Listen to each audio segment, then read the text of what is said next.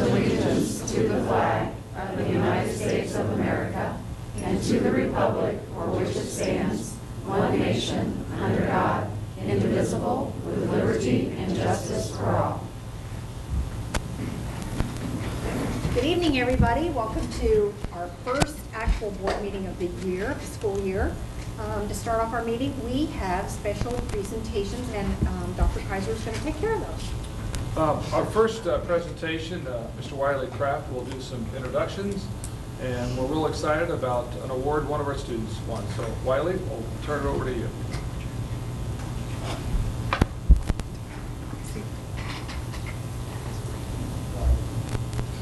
Yeah, I think it was March of last year. I got an email across my desk or across my inbox saying, "Hey, here's a great idea for a video contest.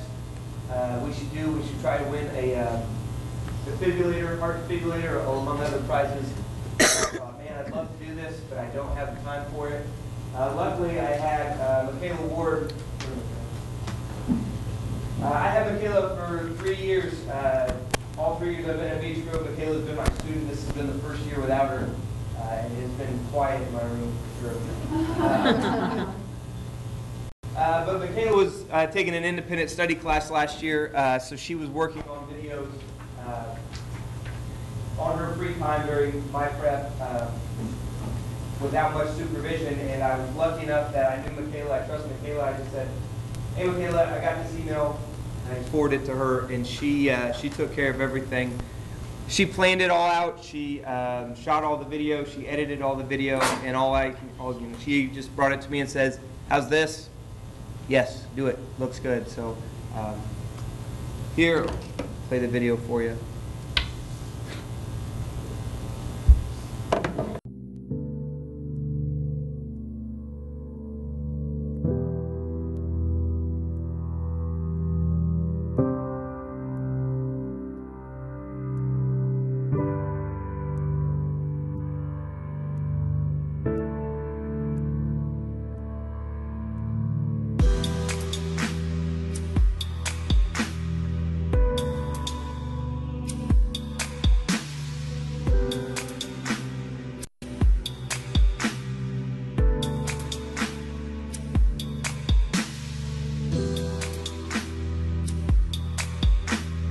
I'll be the nurse.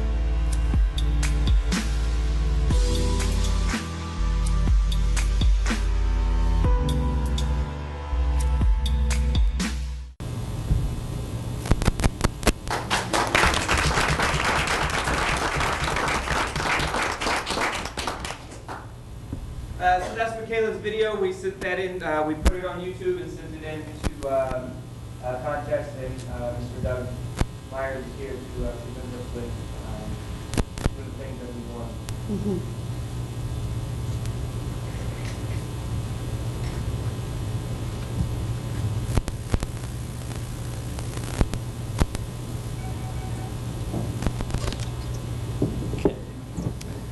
First of all, I'd like to thank Beech Grove Community Schools for the opportunity to come tonight, Mr. Kraft, Michaela, for all of their hard work. My name is Doug Meyer. I'm with Giving Hearts a Hand. We're a local nonprofit that funds cardiac screenings in high school athletes. We've been working with area schools in central Indiana and southeast Indiana for the last few years. And to this date, we've been able to fund about 300 cardiac screenings. Tonight's kind of a special night. Since our organization works in the area, an organization, national organization, Parent Heart Watch, had contacted us. And they had offered the contest along with HeartSign Technologies, and had created this contest called Heart Avengers, which was an AED grant program that was offered through HeartSign Technologies and Parent Heart Watch, designed to provide schools in the United States with the opportunity to receive an automated external defibrillator for their facilities. Designed to prevent sudden cardiac death, an AED is a medical device that quickly analyzes the heart's rhythm and safely delivers an electric shock in the event of sudden cardiac arrest. On behalf of the Heart Avengers contest that Parent Heart Watch and HeartSign offered, I would like to congratulate the students of Beech Grove High School for being selected as one of the winning schools to win an automatic external defibrillator. Congratulations to Michaela and Mr. Kraft. Obviously, the Hornet students see the importance of cardiac awareness and the seriousness of sudden cardiac arrest. We have all seen the tragedies of a student passing away unexpectedly, occurring a couple of times per week across America on school campuses. Again, we congratulate the students responsible for the video entered in the contest, as well as the administration, faculty, and other students who are committed to promoting cardiac awareness. This will be presented in the lobby, I guess.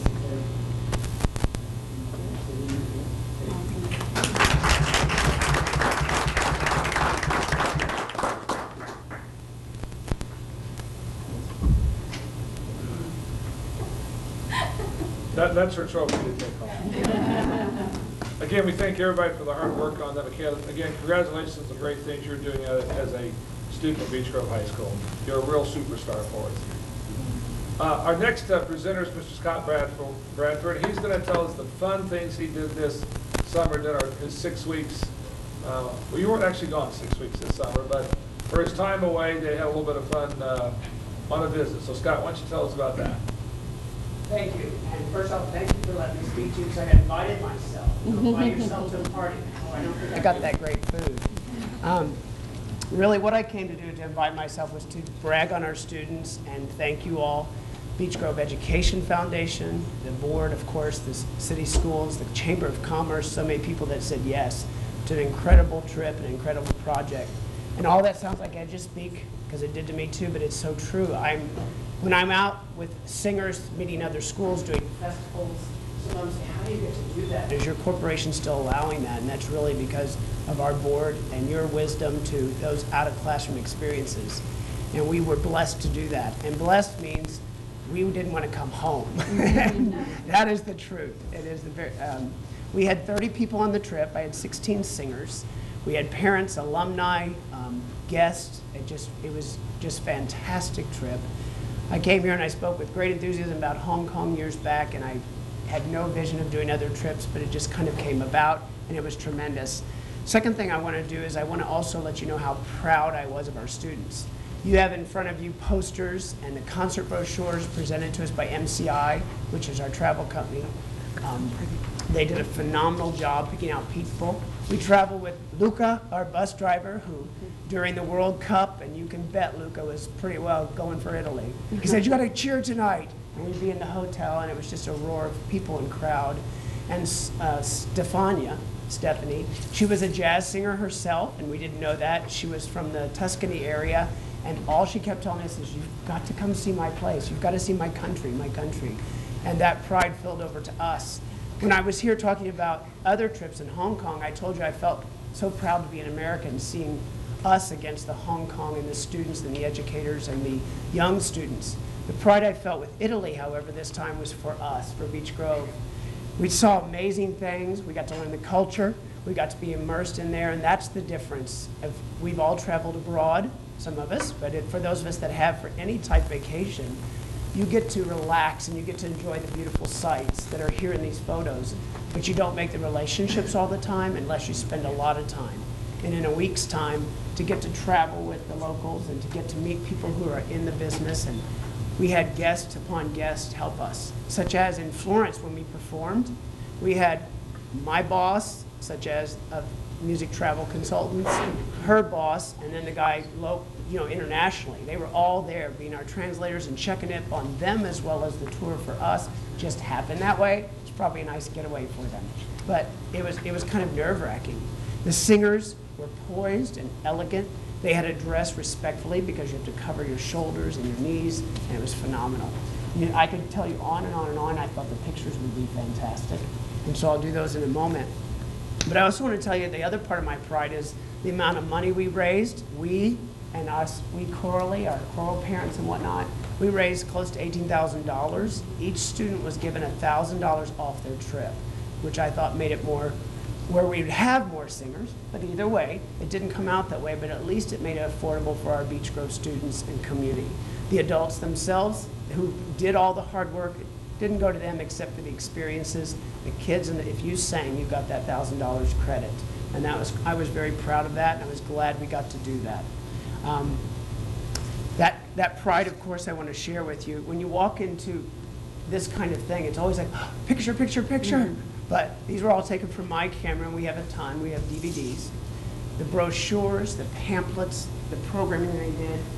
You can imagine walking in Florence and seeing yourself, oh my gosh, uniform company, and there's my kids, And then we would round the corner, and it so happened that Dr. Eric Stark from Butler's was performing at the same cathedral the next week.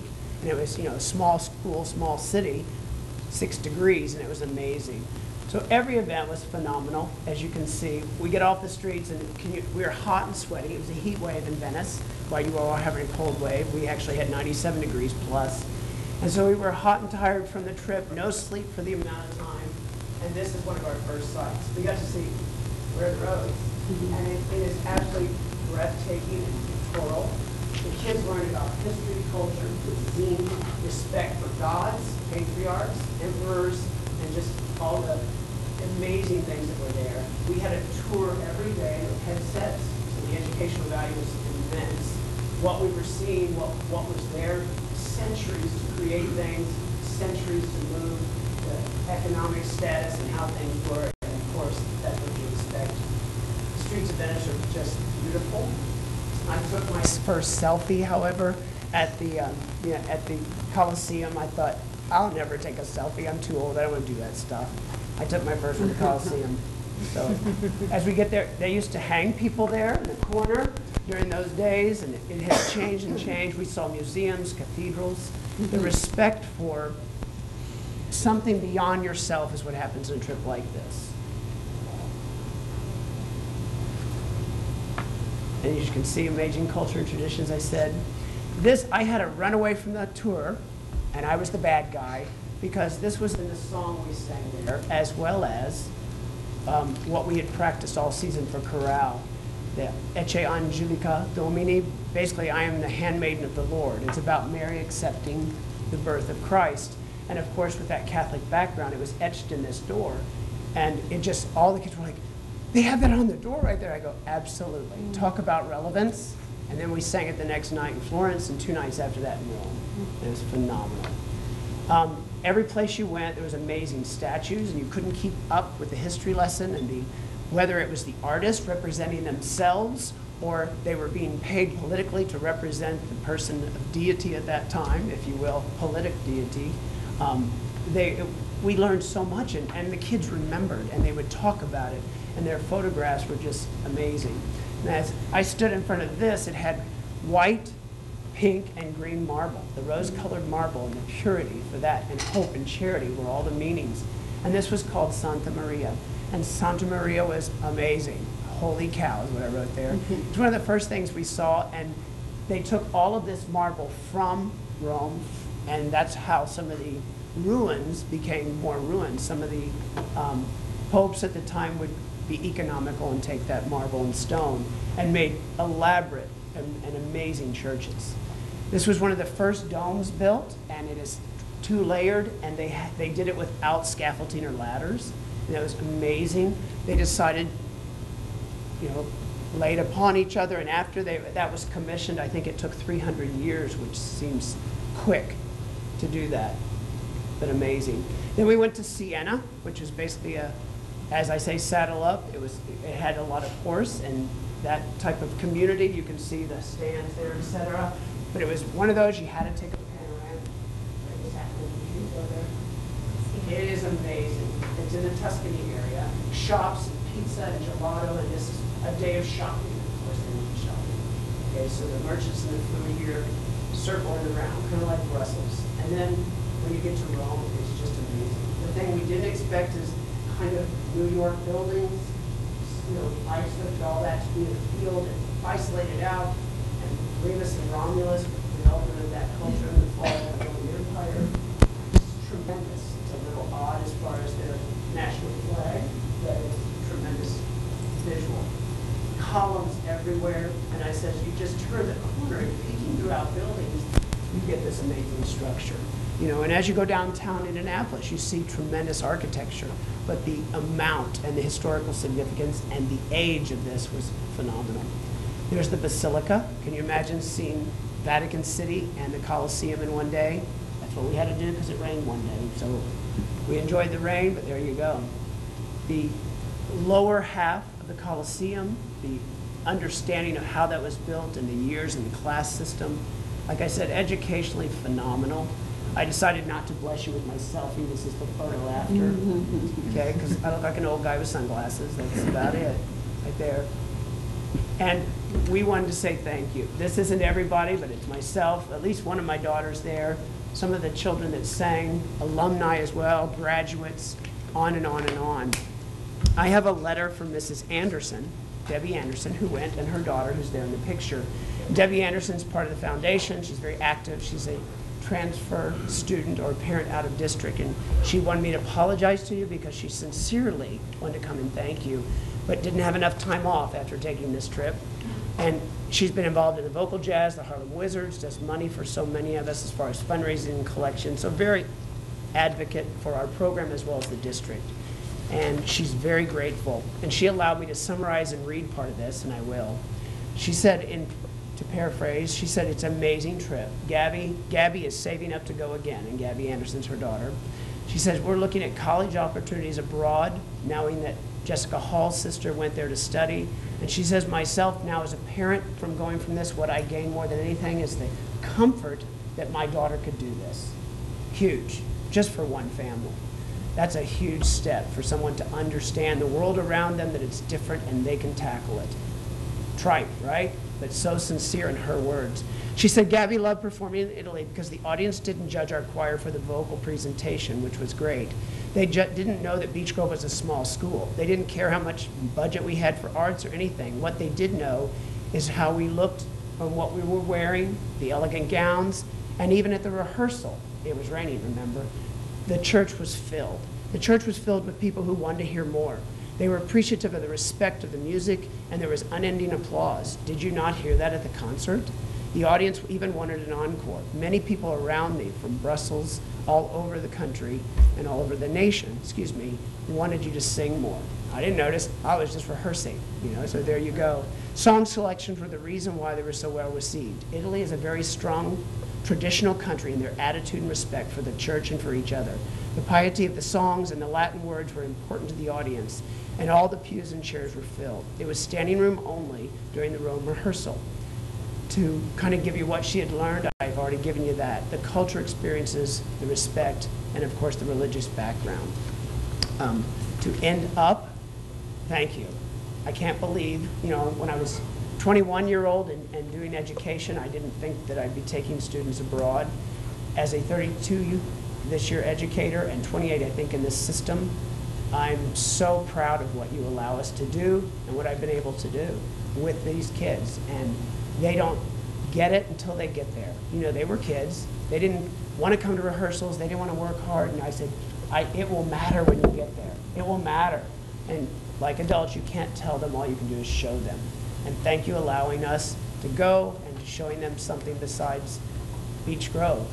Even though it's great, there's more. There's a lot more. So thank you very much. We do appreciate it.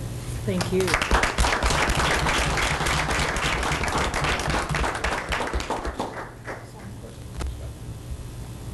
Scott, anybody have any questions for Scott before?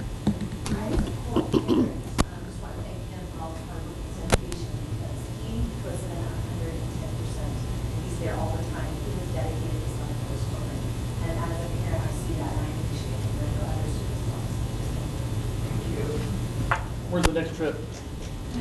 I told my wife, none. 2 years in planning, it was a lot. And, you know, the first 2 weeks prior, I said, oh, I'm not doing this again. And then you get there, you go, can't wait.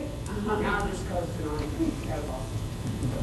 Let me coast a while. Scott, could you just connect your computer so I can I'm steal? going to try. Yes. So I can steal the It's up there. protector. I'm going to give a little introduction and then we'll talk to then we'll let the principals present. You can just do whatever you want, whichever way you want. Okay. Since he gets out of that, I hope. This is our new Apple TV that's going in our buildings. What's really nice is he just had it and yep, I had it for a second. Mm-hmm.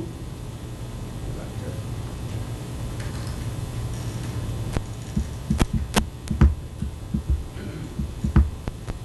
We have this in, that's weird. Dr. Kaiser, you're not doing a very good job of Okay. stealing the show. Okay. Well, basically what I have up here on the screen, it may pop up here in a second, but one of the things that Melody and I and Laura and Tom have been working on is our communication plan. And what we mean by that, and it's in our board packet, I put it in there, but, you know, if we work together everyone accomplishes more. Our goal is to constantly communicate to our teachers, our staff. I can do it. Okay, great. You know, really everybody in the community. We're fortunate that we have Wiley Kraft and his team of students that run our local cable channel, which is a great source. We have a Hornet Blast. We have just multiple forces. And one of our goals for this year is to really put together a strategic plan on how we communicate. You know, we think we do a pretty good job, but we always have holes in our cheese. You know, what can we do better? And quite frankly, part of this is to fight against social media. You know, it's very easy to get on social media. You know, there was a mom today about a bus. And, you know, well, the bus went flying by me and, you know, missed my kid. Well, you know, maybe you apply the 15-minute rule and always be there 15 minutes, and you should be. That's what I teach my kids. They're not always perfect. But was it the bus driver's fault? Was your time wrong? So it's easy to get on social media and communicate. So we have to do a yeoman's job in doing that. And if Dr. Hammock will just kind of scroll through this, you know, that's just kind of a motto we've accomplished to this. It's all about team. You know, we talk to our teachers about this. We talk to administrative meetings. There's no I in the letter team. It's we, it's us, it's our team, it's our community, it's our kids. And, you know, if we're going to be successful, you know, it lies with us and everything that we do all the time. You can never over communicate. And, you know, just an example right there, for example, our board policies. We now have those online, and all you have to do is go to our website and you can look at those, and you can search them by topic. We have a district strategic plan that's on the website. Tonight we have a lot of information on district bullying, but maybe we don't do a good enough job in presenting that so the community understands. So every year in August, from this point on, as far as our communication plan, we don't have Student of the Month. So the principals are going to talk a little bit about that. Again, this is just a very, very beginning. Robin today copied how many? 10 district plans, communication plans. So we're going to be bringing back to the board, sharing with the community, and working through our district community council this year on how do we communicate better. And so to start with that, Laura, you want to invite our principals up to give a brief explanation. And they're going to focus a little bit on what they do in bullying prevention. In your Dropbox, there is a plethora of stuff. And we have tabs on the webpage, and we have a lot of information. We have Science in Schools, and we think we go above and beyond, but it's never enough. You know, no student should ever feel intimidated. No student should ever feel uncomfortable. But the key is the student has to communicate with adults. You know, it's easy to say, I've been bullied, and go home, but they never talk to an administrator, never talk to a teacher. Our teachers are there in the hallways, they're visible. And we have to get past that with our kids to let them know it's okay if someone's putting you in a bad situation to come talk about it. So, Dr. Hammock, Melody, would you like to anything to our concept on communication plan, what we're trying to get accomplished? We're just trying to make sure we're very transparent and really communicate what we do. I think that maybe some people will be surprised at what we do, that our staff, that we go through annual training every single year, and that's, it's something that we recognize. What is bullying? Is it just being that somebody's saying something bad to another child, or is it really truly bullying? And there's a definition for bullying. So we're just trying to be transparent. We do. I mean, Dr. Hammock has an entire folder too. It's a paper copy. It's on the website. You'd be surprised if you come and walk around our schools. The bulletin boards, for instance, at South Grove, for back to school night, there are so many bulletin boards and signs about how to be a buddy and not a bully and things like that. And that occurs in all of our schools. So I think that we just want to be very transparent. We want you to know what we're doing and to give us feedback as a community. When something does occur, you have to go to that teacher, that principal, and talk to them about something that has occurred with your child. Thanks, Melody. That's exactly right. The board might remember last year we kind of updated you all on the new legislation that happened as a result of the legislators deciding that really the bullying law for the state of Indiana needed to be enhanced. It needed to be more robust, and they gave requirements that were rolled out to all school districts across the state as far as updated measures that needed to be put into place really for last school year in order to kind of meet the requirements that were established. In your Dropbox, and I'll kind of pull up the first document here that's called New Bullying Legislation. When the new legislation came out last year, we made a really intentional effort to, first off, pull in all of our homeschool advisors. We had a district-wide meeting with our homeschool advisors where we went through each of the new requirements that were mandated for schools. And we really wanted to get feedback from our homeschool advisors on sort of what's happening now, because we wanted to kind of check in to see where our holes were and what we needed to fill in order to meet the standards that were established. So we went through each of the requirements with the homeschool advisors. They brought up some great questions. They identified some gaps that we had. So then we took that information and then as an administrative team had our entire administrative team go through the requirements and then really outline what components of these requirements we had to fill in order to meet the law. The first requirement, there was a complete overhaul of the way we actually sort of indicate bullying, how we track bullying. You all might be surprised. We actually have to indicate for every incident of actual bullying that is reported at a school, it has to be inputted into SDS, which is our student management system. A bullying report has to be filed. That report at the end of every school year is uploaded data to the state, and then the state publishes that information. That's all new. Laura, could you clarify for everybody what our definition of bullying is? Yes, absolutely. I would love to do that. So bullying, and if you can kind of scroll with me down, if you're in your Dropbox on that new bullying legislation, the second requirement was just to create a safe school committee. We had that in place, and we even increased that to kind of have a district safe school committee that meets quarterly. Keep scrolling. We have a bullying prevention program that was in place. We have multi-facets for the bullying prevention program. First off, every staff member in Beach Grove, and we don't just mean teachers. We mean every single staff member. We mean bus drivers. We mean our maintenance guys. We mean everyone is required to go through an online safeschools.com bullying prevention program.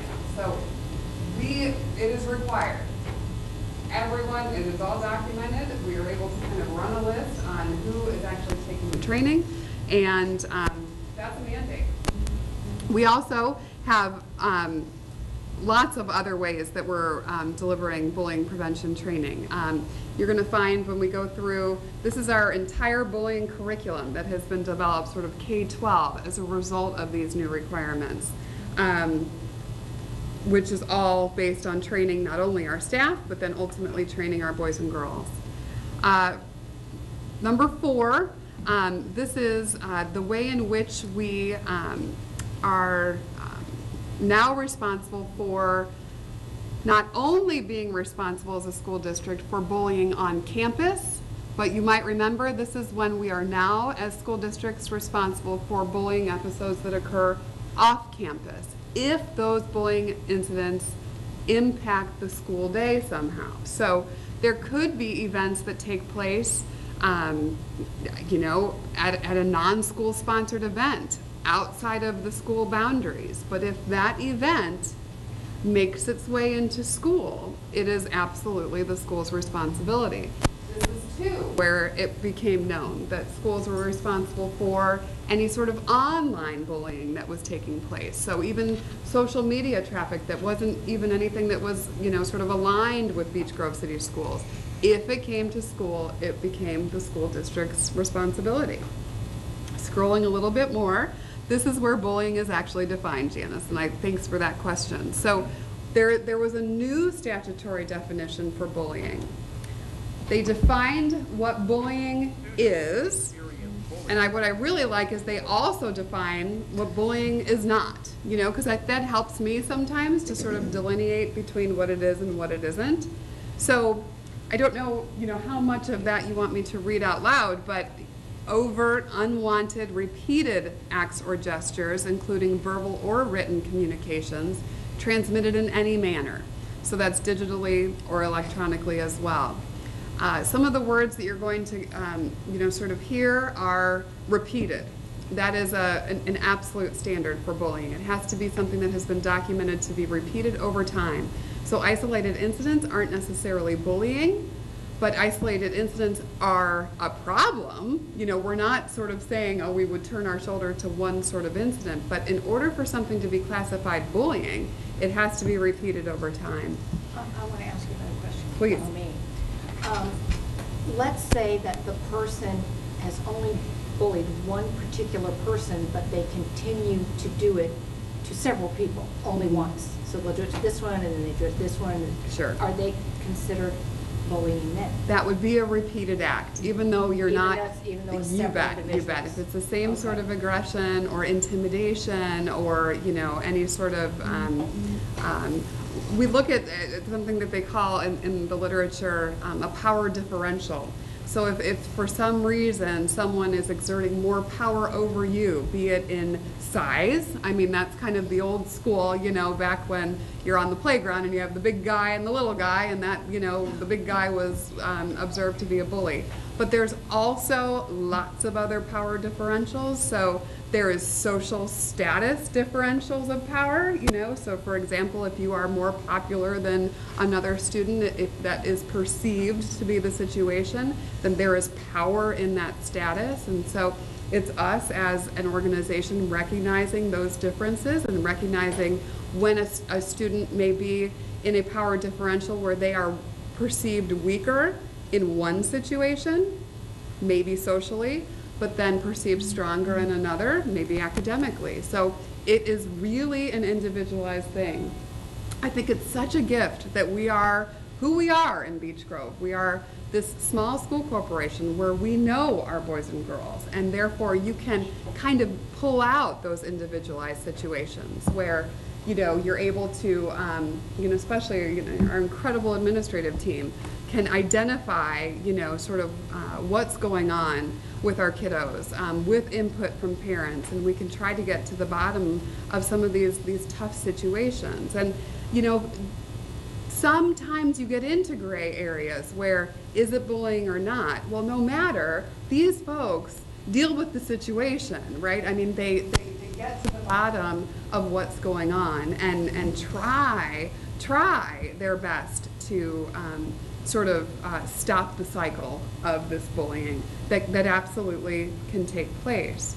So kind of as you scroll down, bullying is, so that bolded, unwanted, aggressive behavior that involves a real or perceived, and that's important, power imbalance. So if you are the bullied and you perceive that you are in a situation where you are in some sort of power imbalance, that's very real. It might not be kind of reality for someone else, but if you are experiencing it, that is absolutely validated. It is repeated or has the potential to be repeated. And again, it can be off school grounds, it can be after school hours. We're still responsible.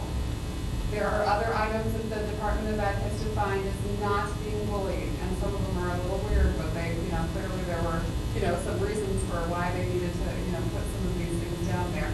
Exercising frequent speech, sometimes if the student is being very emphatic in their, whatever their issue or their cause, might be, that's not necessarily bullying. They just might be passionate about a cause. So, some items that they kind of define as being is not. Some things to keep in mind. What sort of history is going on between these individuals? What's going on at home? Lots of times we get kind of stuff that's happening at home that rolls over into school, and then it becomes our issue. But no matter, we have to be so aware, and we have to provide continual training in this area, because it's a constant, and we have to stay up on the ways in which kids can communicate with each other. I'm not this expert on this Snapchat thing, but my goodness, I guess this is a real deal that's going on. And, that's showing my old 40, almost 1 years of age, that I'm not, kind of in that yet. And I'm a school person. I need to know that, and it's something that we are always trying to stay up on, to be able to target the stuff that's going on out there. We feel really good about our implementation of these requirements. They actually were so well received as far as the way in which we were getting the word out on this stuff. You might remember Dr. Keeley and I, were actually interviewed, by Southside Times as far as our implementation efforts. We were perceived as being ahead of the game on this stuff. But we absolutely don't turn our back and say, we rock, we checked off all of our requirements, we're good to go. It's a continuous thing for us. We keep it, it's every day, it's all day. And I can't thank this team enough for the work that they do to make sure, number one, that our boys and girls are safe at school every day. That's our ultimate responsibility. Some of the other pieces that are in your Dropbox that you might want to just check out, we included the actual law. My computer might have gone to sleep. If you want to go to sleep yourself, you can read all those lawyer words, but it's there. We've got some of the documentation. The buildings are going to go through some of the things that they're doing specifically. This bullying curriculum. Well, I got it up there now. I stole it back. Oh, you stole it back. Well done. Okay, great. Oh, sorry, that's the high school. There is a, this one, bullying activities, that's a PDF. That was last year in order to kind of make our binder complete. We have all of our training information in here, and we'll just pass this around, all of our curriculum for each of our buildings. We decided to make a spreadsheet that just kind of compiled all the data that's in the binder. You have to have a copy of your curriculum at your district office, and that's what ours is.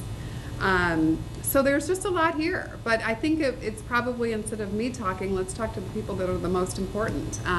Our buildings are prepared to give you an update on the specific activities that are going on in their buildings so that you're very aware of kind of strategically what's happening at the building level. So would it make sense if we just started at HP and had Mrs. Provost go? And again, just a quick summary. Again, the board can read it. No, it's great. Again, Dr. Hammond, great introduction on that. And again, we take this very seriously. And I just want you to understand that, we try our darndest to do it, but it's never enough. And again, for our parents that are watching at home, is one bullying incident is too much, but we have to communicate, and sometimes for a short period of time it makes it worse. And we have to get the law enforcement involved, but we can't solve it unless we have that continual persistence and just, kids got to come forward and talk to us about it. So, And Dr. Kaiser, can I say something real quick? Sure. I think since our parents watch this, as a Beech Grove resident and a taxpayer here in Beech Grove, we've got to be careful as adults too, that we're not exhibiting that kind of negative behavior, especially on social media. Absolutely. Because our kids read that and they see it, and if we're going to be that way on social media, they're learning that from us. So as a community, I think we have to set the example and make sure that we're not exhibiting bullying behavior on social media. If we have a problem with someone, let's go and talk to them face to face. But let's don't put it out there where it's going to cause problems that escalate, and especially when both sides of the story are not there. Well, good evening. I'm Erin Probus, the principal at Hornet Park Elementary School. I'm just going to take a quick minute to give you the scoop on what we do at Hornet Park to kind of lay that foundation and groundwork for preventing bullying. We have the obligation, responsibility, and truthfully the honor of trying to grow honest, awesome people. At Hornet Park, we get little 5- and 6-year-olds. They're impressionable and precious, and we take that role very, very seriously. So really you may notice in our document, we've titled it Building Young People of Character. We have an honor and an opportunity that gets harder each year as they grow. We can really set an example for them of how we want and how we should interact with our friends. As a matter of fact, if you've ever walked the halls of Hornet Park, staff refers to each student as friend. You might say, "Oh, hello friend, where are you headed right now?" And that's just to build the atmosphere of a family, of a community of friends and family, all trying to build each other up. So the document I've provided for you gives you a 2-tiered approach that we have at Hornet Park. One tier being preventative and proactive measures, so what we're trying to do to keep this from ever being a problem. And then regretfully, even at a young age, situations do surface from time to time, and so how we respond to those when they do come up. At Hornet Park, our preventative, our proactive measure, the basis of that, aside from preparing staff to understand the law and our responsibilities, is to start teaching our children what it means to be a good friend. And we use the curriculum of bucket filling. And so at Hornet Park, you might be called a bucket filler. And that's what we strive for, and that is to build each other up through the words that we say, whether that be in written, where at Hornet Park there's not a lot of extensive writing going on, but written and spoken word and deed. That we are using those things we do and say to build each other up or figuratively fill each other's bucket. So the concept is we all have an invisible bucket we carry with us. And the people around us are either filling our buckets or dipping into our buckets. And bullying type behavior would be those that are not building us up, that are unkind, disrespectful, or sometimes bullying type behaviors. And so that is referenced as bucket dipping. So we have a whole series of lessons that are presented to the children throughout the course of the year. We have a wall of fame for those classes that become bucket dipping, or no, we don't celebrate that, bucket filling classrooms. So you will see at Hornet Park, children are carrying around little pingies, which are ping pong balls, and that's how they earn, that's a bucket filler. So if they do something kind or respectful or they're very courteous, they earn a pingy, and once their bucket is filled, they're considered a bucket filling classroom. Very primary, but incredibly appropriate. And it speaks very strongly to our students as well. So now at Hornet Park, it's more typically, if you're called a bad name, it's usually a bucket dipper. So we're kind of eliminating some of those other terms.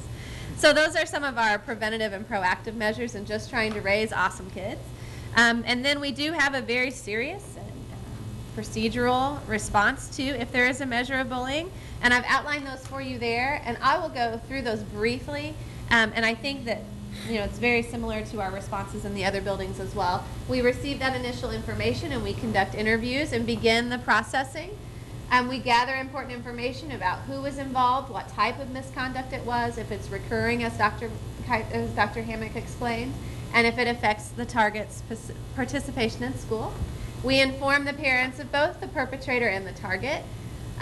According to that very detailed definition provided to us, we determine if it was substantiated bullying or not.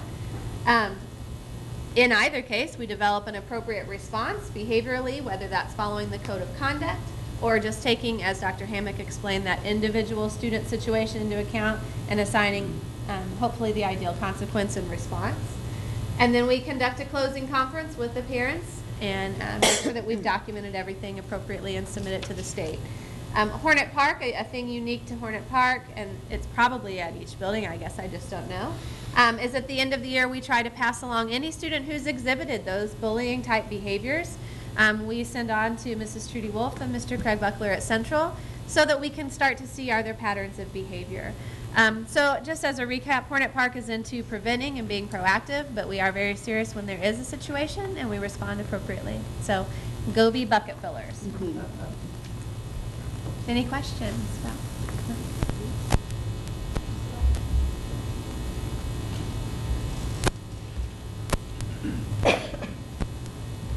Good evening, everyone, and I guess I should just say ditto to Mrs. Probus. She put it really, really well, especially the responsive measures. It's very similar at Central, and I did not outline that in the document that I gave. I'm just going to highlight a couple things that are different at Central this year from what we've done before. I believe not spring of 2014, but spring of 2013, Mrs. Wolf, who is our homeschool advisor, was awarded a grant through the Education Foundation to participate in a program called Tools for Life, which is basically a character education building framework program. She did a pilot with that last year with one of her social skills groups, working on boys and girls really knowing how to interact with each other, really focusing on working with groups of students that had some really significant differences, and also with some boys and girls who have some social issues. It was such a success.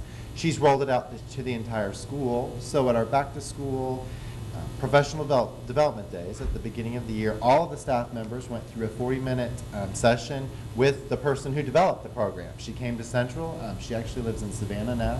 Came up to Central and spent 40 minutes in small groups of 8 or 9 teachers, and each staff member got that information. Mrs. Wolf really spearheads the preventative part of this. She does character education, or now Tools for Life lessons with every class. Every Tuesday morning she sees 4 classes. So, you know, it takes about a month to rotate through all 9 classes in each of the grade levels. So she sees each group of students once a month and really does a focus lesson, and then communicates that to the staff, and the teachers follow up on that in their rooms. Every day at announcements, if you've been at Central in the morning, you've heard me say, today I pledge to respect myself, my peers, and the adults in my life, and we've added, and to do my personal best to become a better student. So every morning, that's how we start our day, with that self-pledge, that reminder. We do newsletters. Mrs. Wolf does the Mix It Up lunch. But something that I just want to highlight quickly is the buddy bench. Hopefully you've been by Central and saw the relocation of the playground, which I think is just outstanding. And I think as we're talking about bullying and perhaps incidents that should not be taking place, the movement of the playground at Central has prevented some things that I think used to take place when it was down by the creek. So I think it's just phenomenal. Mr. Wagner, who's the physical education teacher, is going to be doing a lesson with all of the students on the Be a Buddy. So we're going to have a bench put out on the playground, and it's only for boys and girls who feel like they're excluded, or they're lonely, or they don't have someone to be their buddy. The boys and girls will all know if I see Dr. Hammock sitting on the bench, then someone of the 100 students that are out playing will then go and become that person's buddy. So we're building that in so that they're looking for people who need friends, but also if I'm someone who needs that buddy, I know where I can go to kind of get myself perhaps a new friend, or make a new acquaintance, or just be with somebody different for the day. I'm really proud of Central, of the work that the students do and the staff do. We are very open communication building. If you've been, well, I think everyone's been to my office. It's a long, the office is the front of the building. My back door is always open. I do something called Good News Visits, and so in the morning as well. I will announce I need to see these boys and girls at my back door for a Good News Visit. They line up, they get a certificate, a pencil, and a trip to the treasure chest. And many times those are boys and girls who are being recognized for perhaps something that they needed to improve on.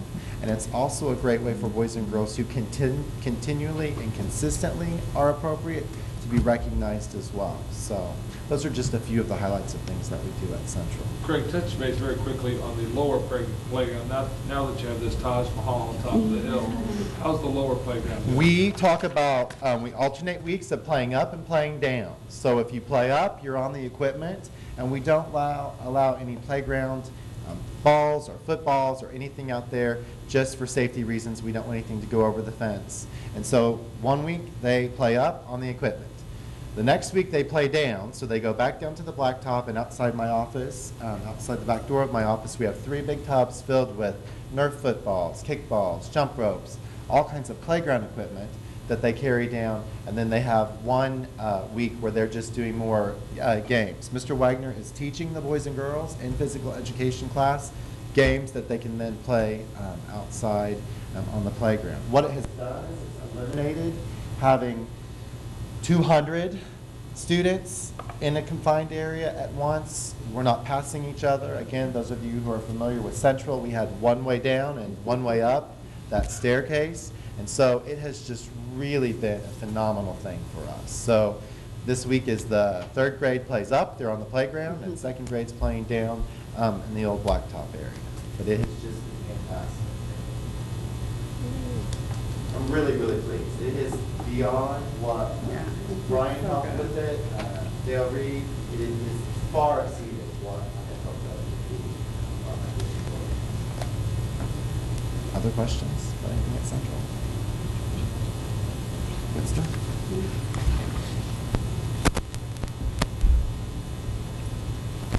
I'm Mrs. Reed, principal at South Grove Intermediate School. A few things you'll notice from South Grove. We have started a new theme this year, Be a Hero, and that's helping everyone respect others. So we have Superman standing in our foyer, and on Fridays we've been dressing up like superheroes, and so we're kind of doing a positive spin, helping everyone respect others. You also see at South Grove we do a pledge each day like they do at Central. I'm hoping by the time they leave South Grove they will have that memorized and carry it with them forever. All students, 4th, 5th, and 6th graders are trained in Too Good for Violence. That is a universal violence prevention and character education program. We've done it for years. The teachers have it down. The children have a workbook they work through. They learn how to say, I feel statements. They learn language like walk away, just different things that as they go through South Grove, they'll remember that verbiage and they will hopefully use it. And we remind them of those things when they come to the office. What could you have done? I could have steered clear. Yes, you could, So it's a common language at South Grove. But it teaches conflict resolution, anger management, respect for self and others, and effective communication. And that is being taught right now in the first 6 weeks of school during success period. Every 4th, 5th, and 6th grader is getting some form of Too Good for Violence depending on their grade level.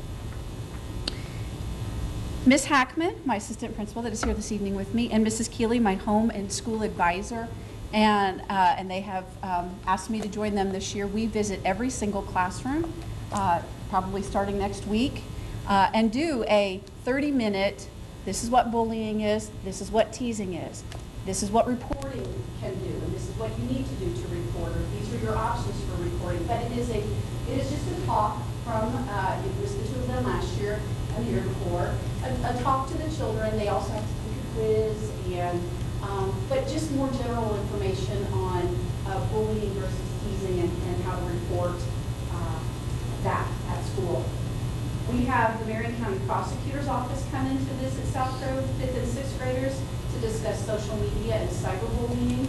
And if you get a chance to come and listen to them, it is outstanding. Their presentation is outstanding. We work on that. We get that set up with our school resource officer, Mark Parker. I learned a lot and took a lot home to explain to my own 2 teenagers.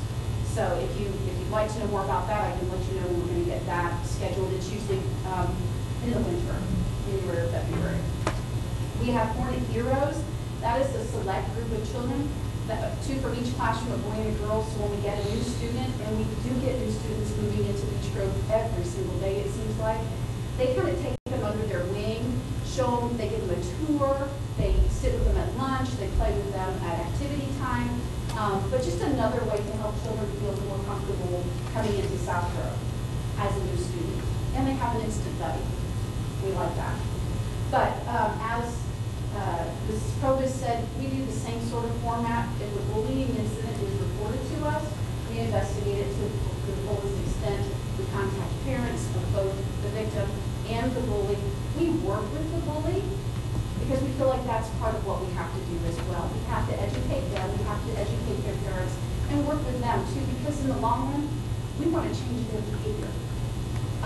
But there are consequences that go along with that sort of behavior at South Grove. But sometimes they get all 3 of us counseling them, Mrs. Keeley, Mrs. Hackman, and myself.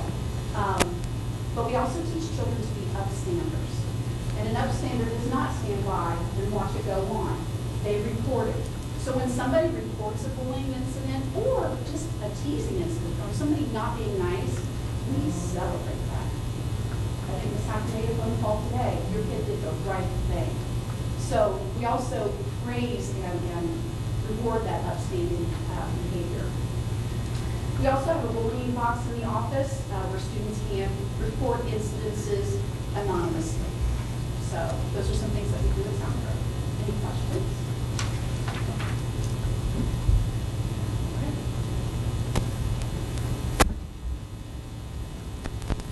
Good evening. It is nice to hear some common language that is, and some common themes that build throughout the lower grades and come to us.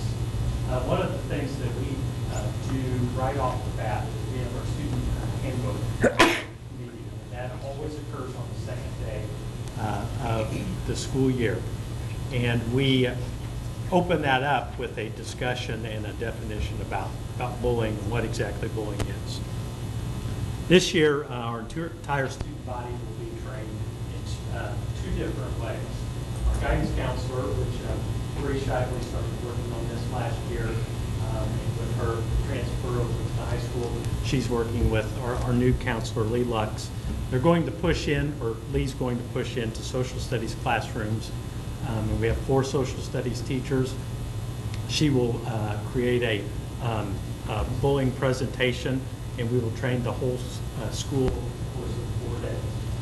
In addition to that, and on a different day, our integration specialist is going to apply a curriculum that she has developed on not only web etiquette, but cyberbullying, and she will push into social studies classrooms in a very similar way. Over the course of the year, students are not left with just the one presentation or the other. They continue to get it. And if you understand the structure of our school, our students rotate through health, a quarter of them every 4 weeks, or every 9 weeks. So over the course of the year, students are exposed yet again in health class to a bullying curriculum. And that curriculum and those partnerships between the guidance director, the integration specialist, and Mrs. Williams all stem from stopbullying.now.gov, the Indiana website, the voluminous amount of material and curriculum that was developed in the initial stages of this by Mrs. Ott. I think Dr. Keeley can attest to that. We initiated last year an anti-bullying club. This year it has the acronym NICE, Nourishing, Intelligent, Caring, and Esteem. And that club is sponsored by Mrs. Shirley Folks, who apparently, oh, there she is. They spent a lot of time last year sending messages out in posters and other things. And they also did a student-driven pledge against bullying that all of our teachers signed and our students, and that was all in the cafeteria throughout the year. We encourage all students to report, and we have reporting incident reports. We have Report It. We have our Safe Schools hotline. All of those reports, as Dr. Hammock talked about, can extend to social media and texting.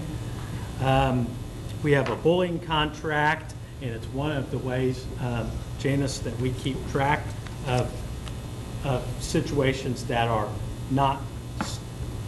one student, not over and over and over on the same student, but over the course of the year with different students. Again, as Tanya said, part of that is parent notification to both the victim and the bully. Our staff are trained. We've already talked about that. When they are aware on hall duty, they will intervene, they will monitor, they will counsel, and they will educate both the bully and the victim. Our staff does not deny ever anyone the opportunity to come and report. And one thing that I want to make clear, and one thing that is wrong on here, is this word right here. Bullying should not be there. Every report of everything, all the time, is investigated and followed up and causes a reaction by us. It has been that way since I was Dr. Keeley's assistant, every single day. Every time we look into. Every time.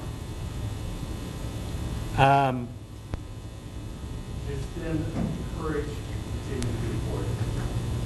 Our social studies teachers do a wonderful job of delivering cares to trade education. Part of that is applying history to current day and students' individual lives. Of course, there are themes in language arts like the Dust Bowl, the Holocaust, the Outsiders.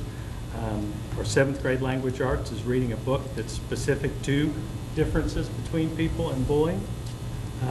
8th graders are exposed to general ethical and life skills in the FFA unit.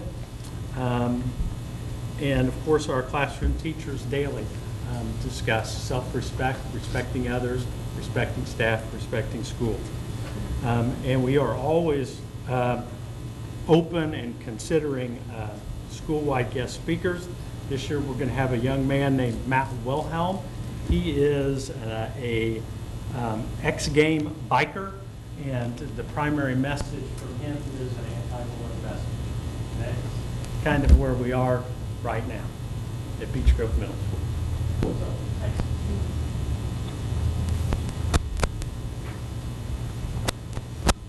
And good evening, I'm Steve Cox, principal at Beech Grove High School. And there's a couple things I wanted to share with you before we get into our curriculum. I think are really important. We've had a lot of changes at Beech Grove High School this year. We have 13 new employees, and I think at your position, I gave you all of the names and the positions of those people are teaching.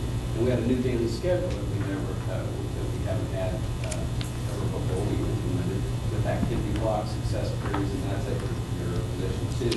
And we did that because we needed to have 3 lunches for the number of students we have, with 916 students. One of the things that the cafeteria and both Christy and Kelly have done a great job at is we went from averaging 400 meals a day to having 548, so we're up 148 lunches, and we're a year ago per day, and doing a great job. And most importantly, tomorrow night we have back to school night. It's at 6 o'clock.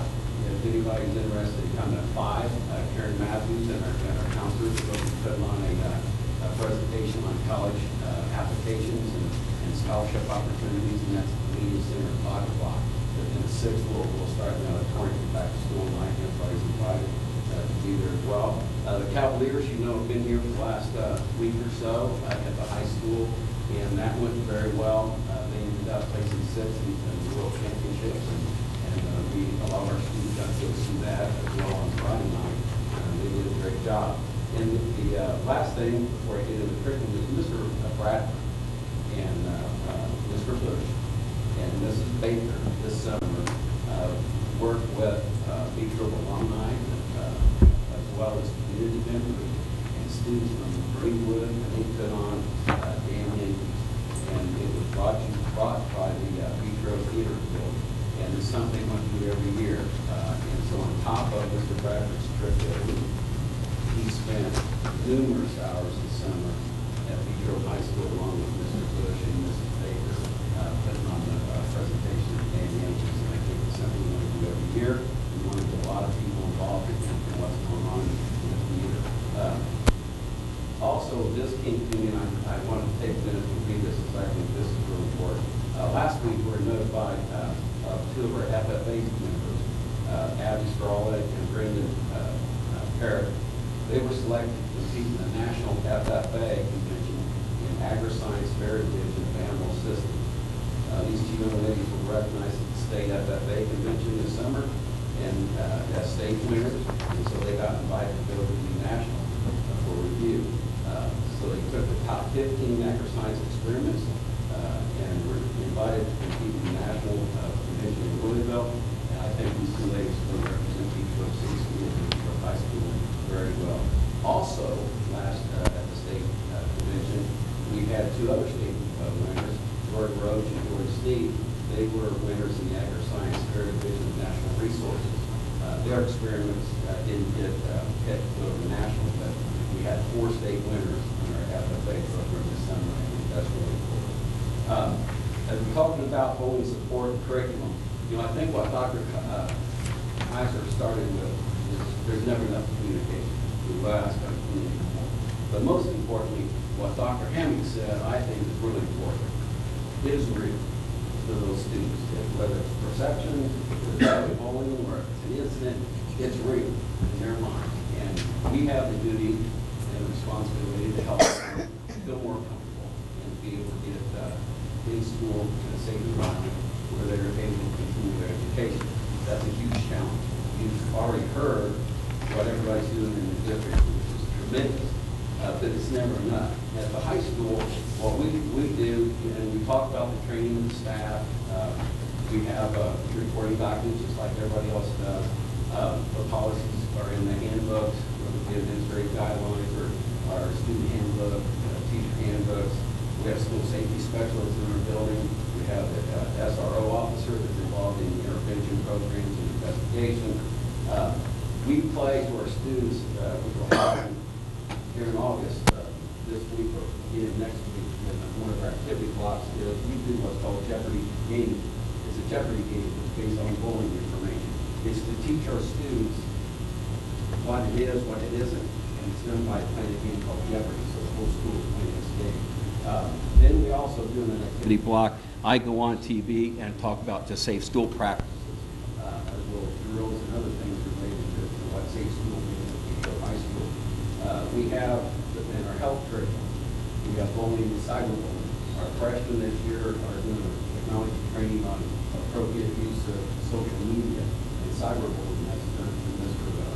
Hughes, his business department. We have freshman digital citizenship curriculum. We have the Beechgrove hotline, or tip line as well, and we want anybody to come in and self-report. The posters are all over the walls, just like everybody else has it, and we are not going to let someone come in here and disrupt another student's opportunity to learn.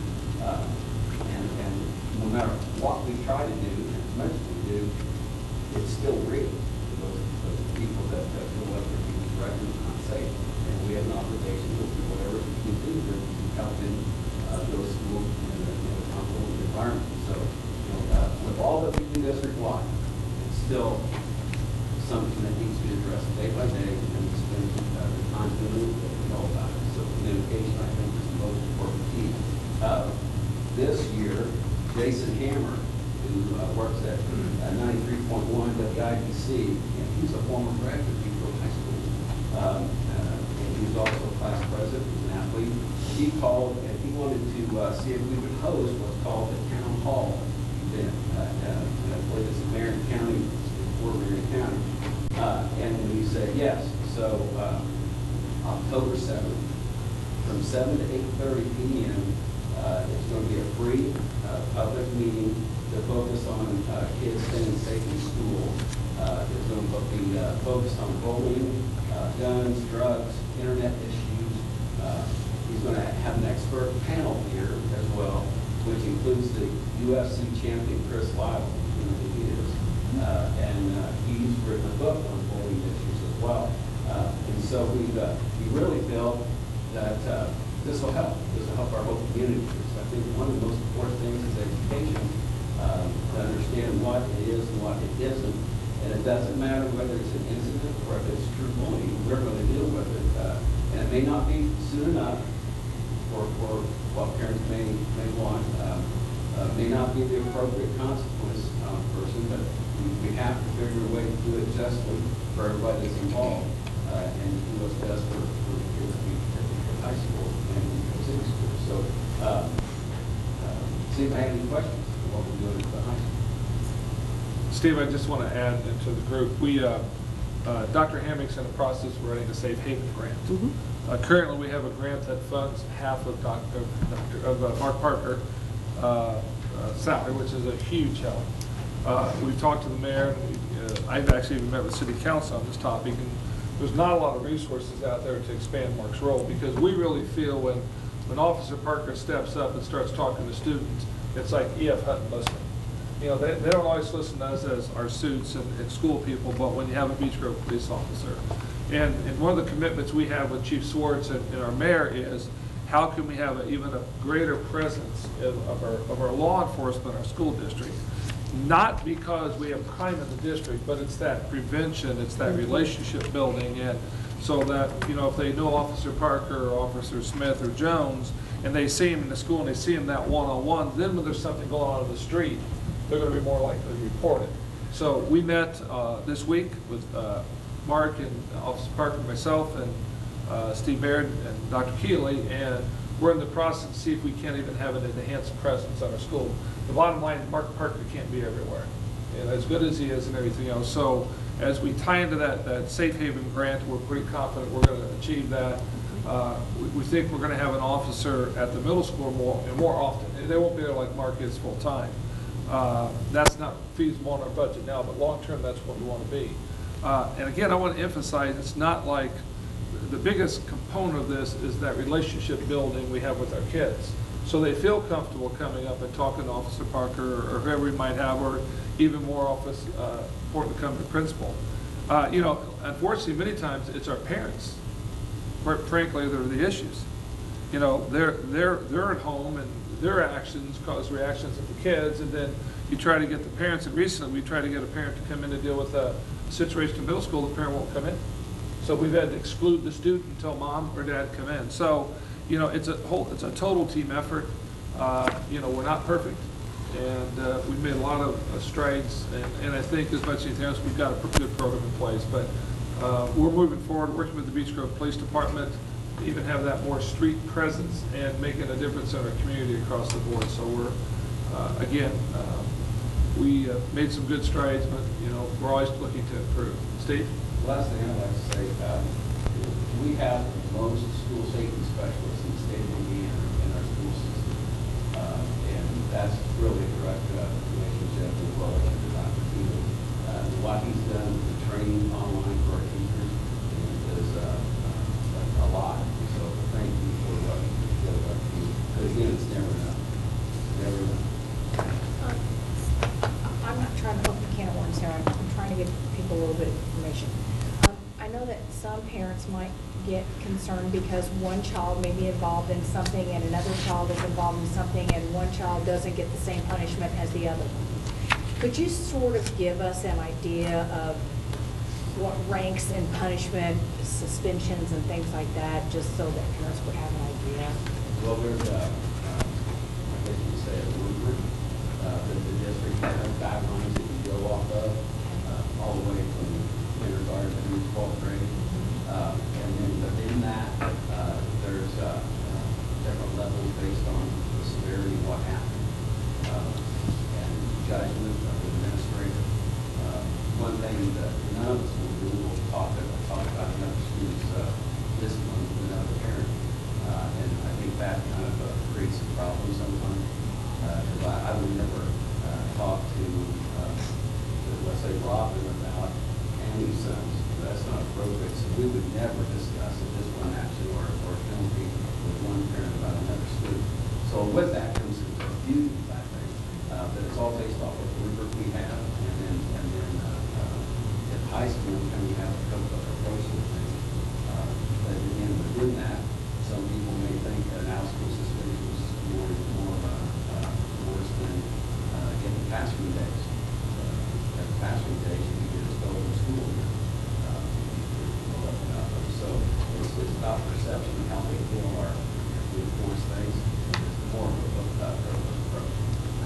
And I want to add to that, one of the things in our handbook, and I've had this discussion with both Carmen and Steve, and Beech Grove's kind of unique in the standpoint, if a student's in a fight, traditionally they're suspended for 1 day. And I've talked to Steve and Carmen, I'm pretty confident, I don't believe that's enough. And it's not that we're trying to punish kids, but sometimes when a kid has a conflict with other kids, they need a couple of days of cooling down.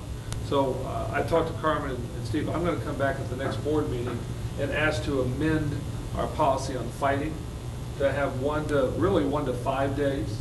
You know, and here's an example. If it's 2 kids that are kind of friends and horsing around next to them, they start punching each other, you know, 5 minutes later, man, I shouldn't have done that. You know, we handle that different than, you know, kids that are just tackling and going after, and that, there's been agitated. I mean, there's different levels. I mean, we had an incident on Friday, and, probably the student got 1 day, probably could have, should have, might have got more than that. Where the other student got 5 days because of the racial slur they used. And it's tough to explain to a parent, well, you got 5, you got 1. Well, 1 might have been not enough.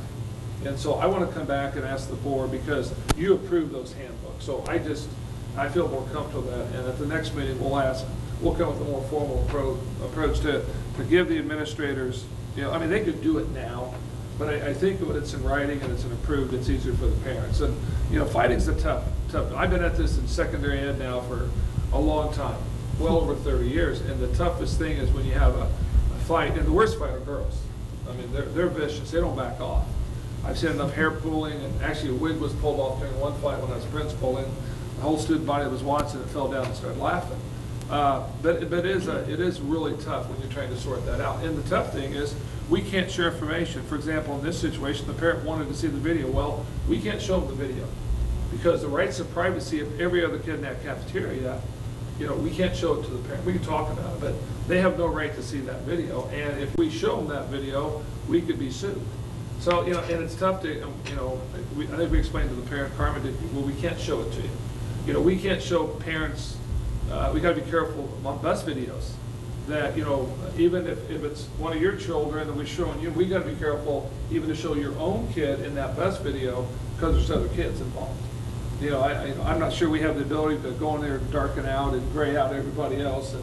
And so there's a lot of areas that it's tough to communicate from that standpoint. But that is one change that, again, Carmen and I talked about that today. It gives them a little bit more flexibility. But there's never a perfect disciplinary action. But I think on fighting, I think a minimum of 2 days in most cases just to cool down. Now, that's not as true at Hornet Park.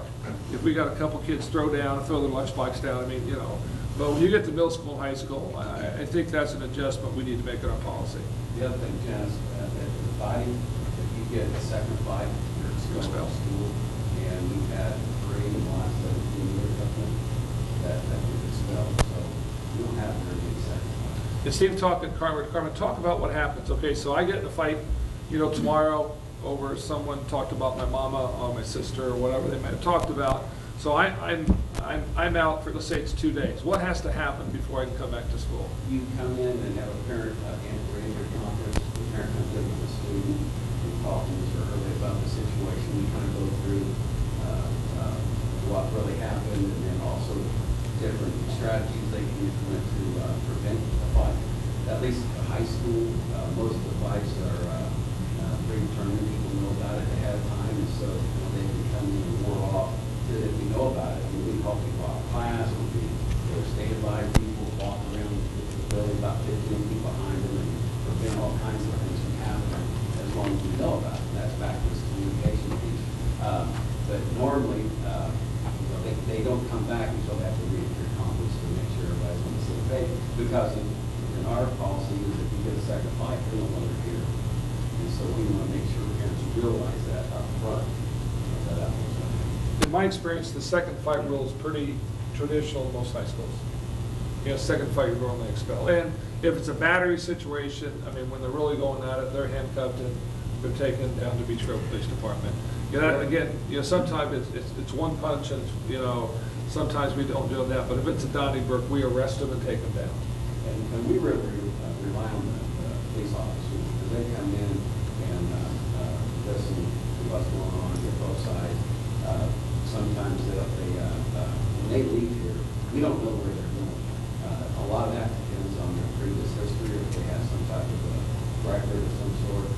They can go to Marion County lockup, and it costs the parents $1,000 to get them out.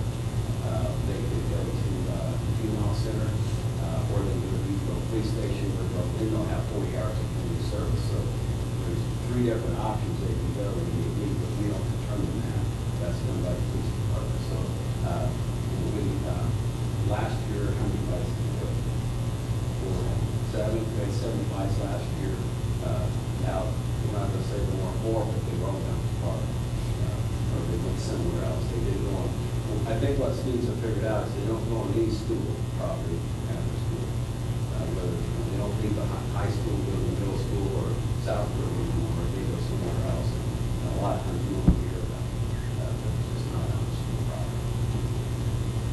Any other questions on presentation?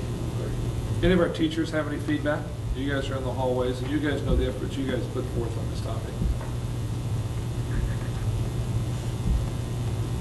You're speechless, I swear. I'm not shy.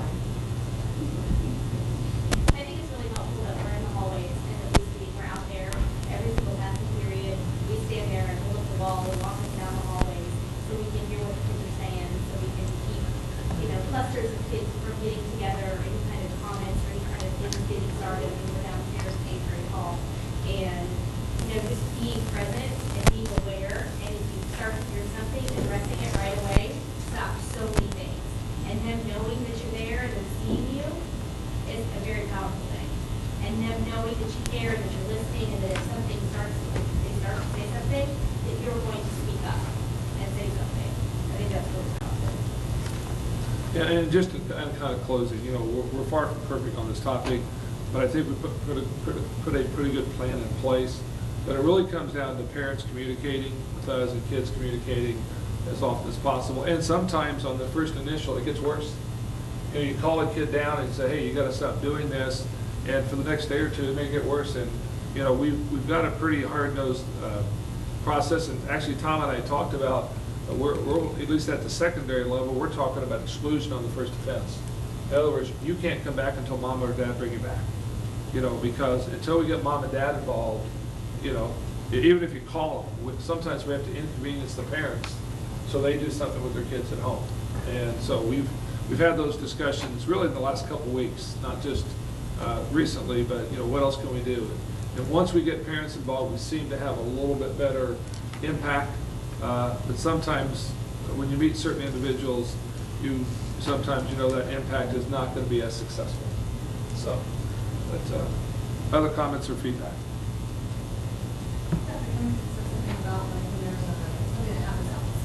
On the school grounds and so on and so forth. So if they're going to the creek to play, then is that considered going back to the school or don't they come first? It depends on if it keeps going. So say that fight happened at the creek and the kids,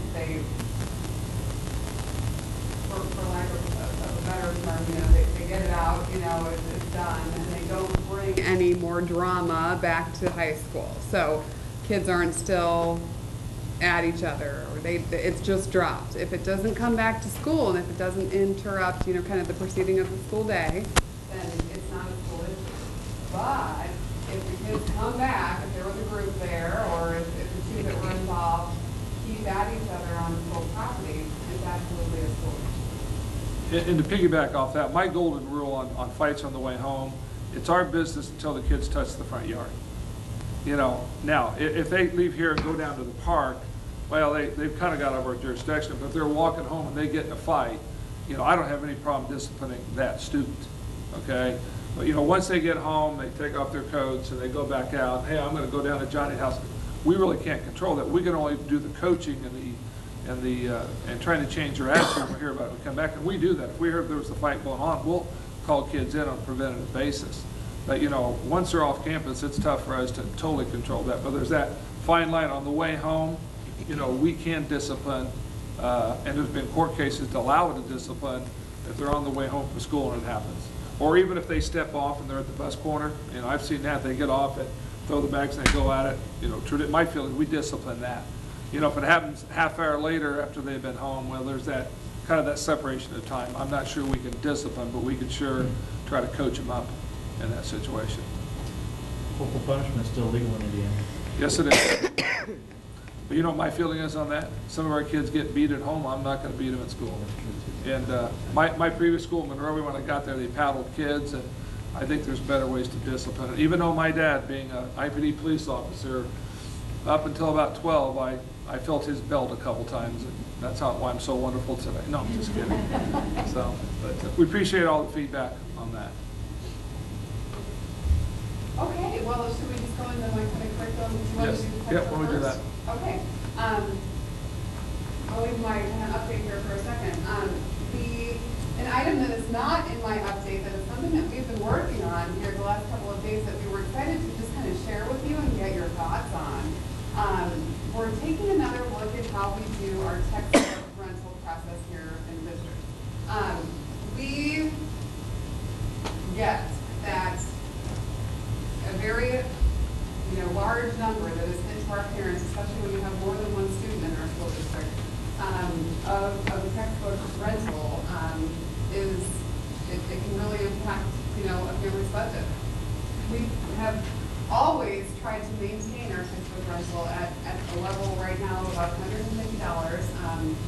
to not harm our families, but to be able to recoup at least a portion of what we are putting out as far as different software, different textbooks. It really depends on the building.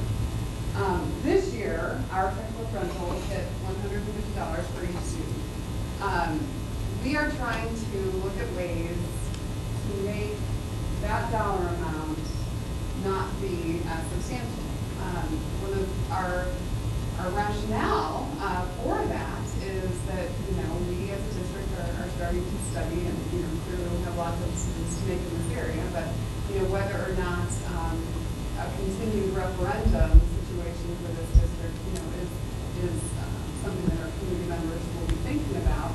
That could ultimately be something where a family might see an increase of nearly $50 to their bottom line with a continued referendum. What we would like to do as a district is kind of take a look at an area where we can lessen the burden on our families, and that is through textbook rental, where we can eliminate some of the charges and kind of try to take on some of those charges ourselves and be able to kind of really specifically itemize each of our items. This is just an example of what the kindergarten and first grade would look like with a grand total to our families of $100. So if you have a family of 2 or 3, you would look at a savings of, if you have 3 kiddos, $150. We're trying to be very strategic in the exact dollar amount that is actually assessed per student per item that we are charging. For example, at Hornet Park this year, we had a brand new language arts series, a brand new language arts adoption, books, workbooks, materials, hands-on things that the boys and girls are using at the K1 level. If we are able to kind of look out over the course of a 5-year implementation of textbook for K1, a dollar amount assessment that we feel is fair of $14.87 over the course of the lifetime of all boys and girls who will be using those books, we feel like that's a fair assessment. So when you kind of get to that bottom line of 100, that we feel is a lot more palatable to a family and is a lot more real as far as specific dollar amounts for what we're charging. If you kind of scroll down a little bit, we want to also be very open with our families on our textbook rental form now, and just include our supply recommendations on that list. We had some great feedback this year. We all know that there are supplies that boys and girls need in order to be successful students for their school day. I mean, that's been a reality ever since we were all in school. Things like pencils and spiral notebooks and glue sticks and having a plastic storage box to put your things in. These are all items that our boys and girls absolutely need to be successful. When you get to run out to Target or Walmart and get those things to start out the fresh school year. I think I was destined to be a teacher because I love the smell of those things. So new stuff was always just so great.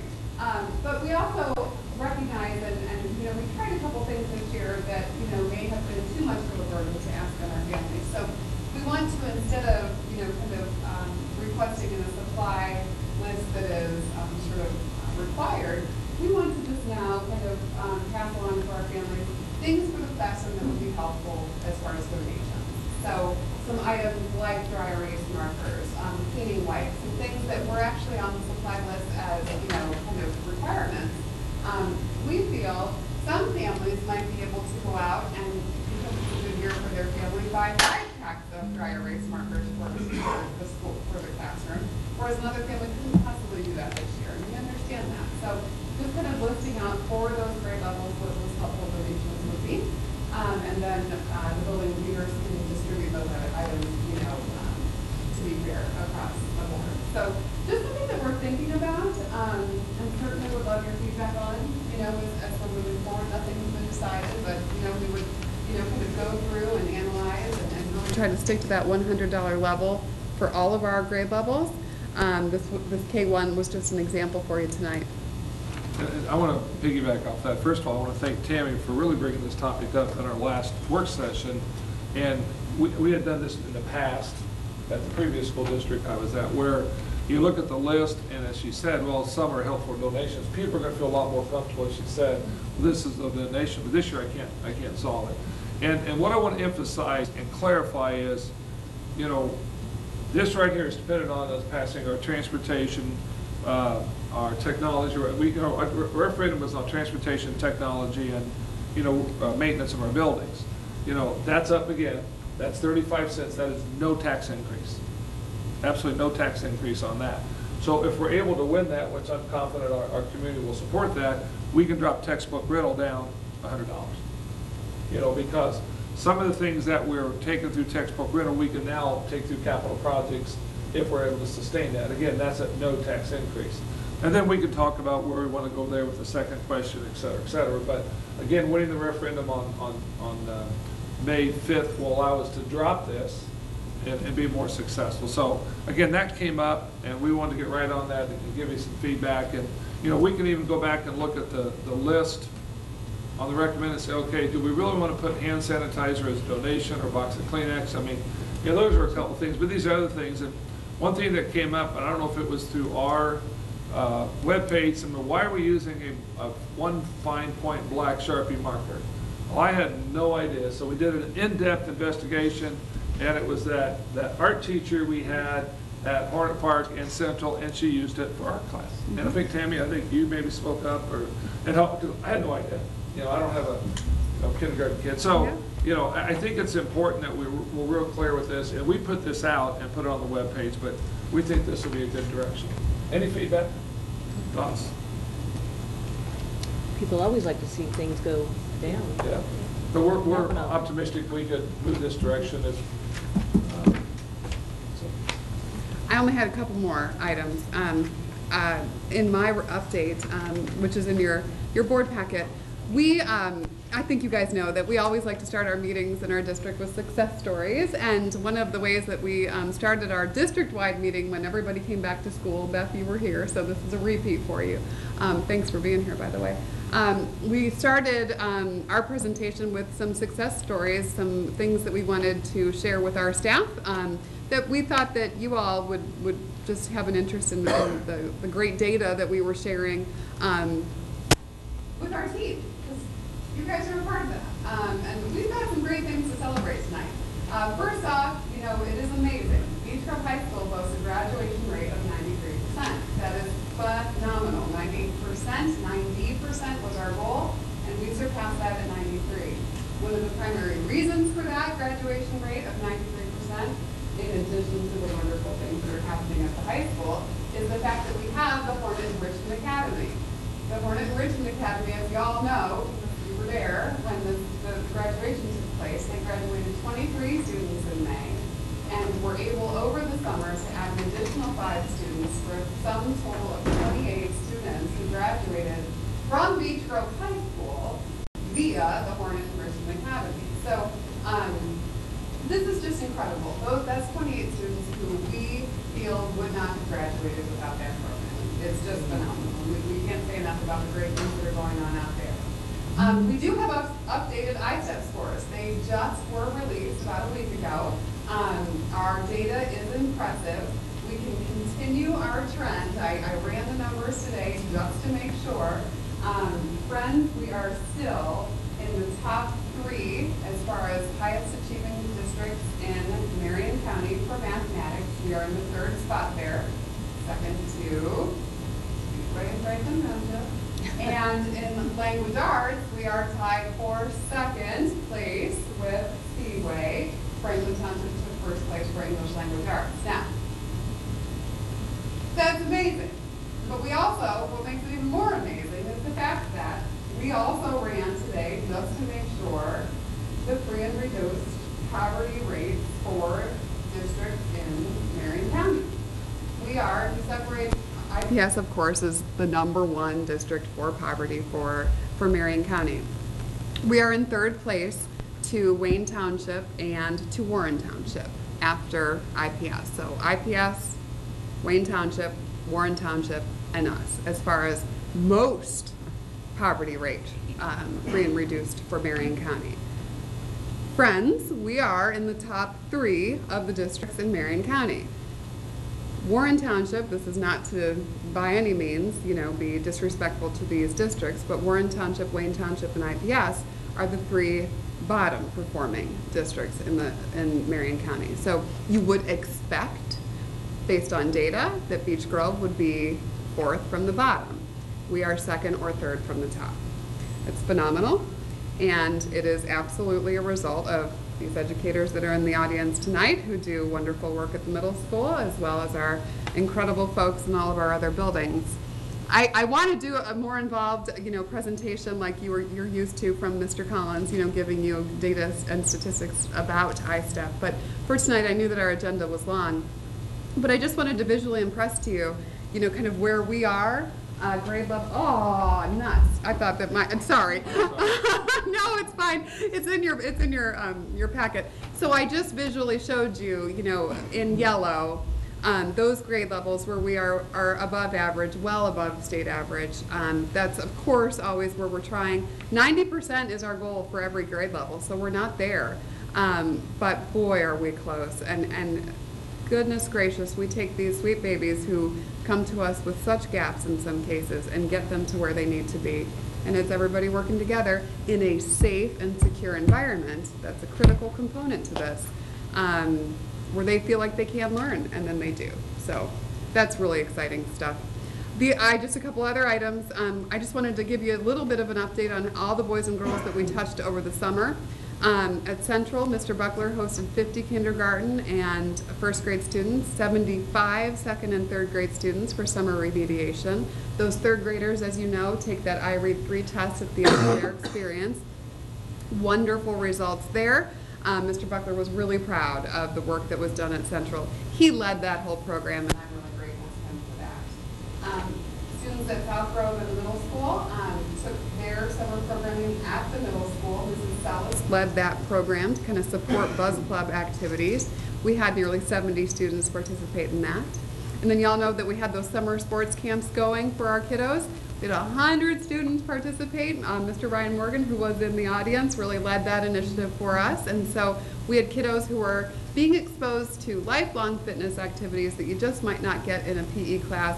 Golf, things that are just super fun, and maybe the kids don't have the exposure to. 100 of our kiddos were able to experience that this summer. So just great stuff going on all summer long. Great stuff to report. Any questions? Do you know what the percentage of that free reduced lunch is now? I do. For just Beech Grove? Yes. Yes. So Beech Grove as a district, and so, but I could give you building stuff too, as a district is 67%. Matter of comparison, IPS is 82, Wayne is 76, Warren is 71, and then us at 67. I guess we've actually gone down a little bit. Yeah, just a tad. Yeah. Now, keep in mind But that some of our schools certain have buildings actually are gone up. over 70. Yeah. And what it happens in all high school kids will fill out the forms. It's not cool. And so you always drop, across the board, you drop at the high school. But again, we can give you more of the data on where they are in the schools. But last year at Hornet Park and Central, we were hovering around 7%. South Grove Middle School was a little lower than that. But high school kind of drives that average down across the board. So, and again, I mentioned before, Dr. Keeley and our spare time, we did our doctoral thesis was on a study of looking at schools and how they overcame achievement. And Beech Grove was in the top 10 in the state at achieving above that test scores. And he's not here tonight, but hopefully he'll be watching at home. But I give so much of that to Kit Collins, what he did over the years, and especially when he started the 8-step process, which is the foundation for instructional model. So, we've had a lot of great people, Dr. Showalter, Dr. Sayer, and really building that tradition. It just didn't happen overnight. And again, it's great support from our parents. So. Dr. Hammond, can you also give us a breakout, you have to do it now, between free and reduced lunch from transfer versus lives in Beech Grove? Just interested to see that. And I have a quick question, and if you don't have the answer, then I understand, because I didn't think about it until just a little while ago. Summer servings, was that a successful program this year? Yes, absolutely. Thank you for, I should have put that in this report. Thanks for bringing that up. Absolutely. Yes, great. We had summer servings happening at Hornet Park, at Central, and at the middle school. We were able to serve all the boys and girls who were attending our remediation program, and it was shared with me through Mrs. Deal that the most community traffic was at Hornet Park. So of community folks coming in and out. So yeah, those sites were busy, and I don't have the grand total, but I could get that for you as far as meals served. Right. Because I think that would be great data. Yeah. My second question is do we know, or will it be determined later, are all district-wide children eligible for the free breakfast again this year? Or has that not been determined yet? Wasn't the case last year? We did not qualify. I'm not sure the high school. High school did not. High school did not qualify. So it goes by site. And so I think with the improvement, our percentage went down. I think that it'll probably lay right at the same. So middle school and down has universal breakfast.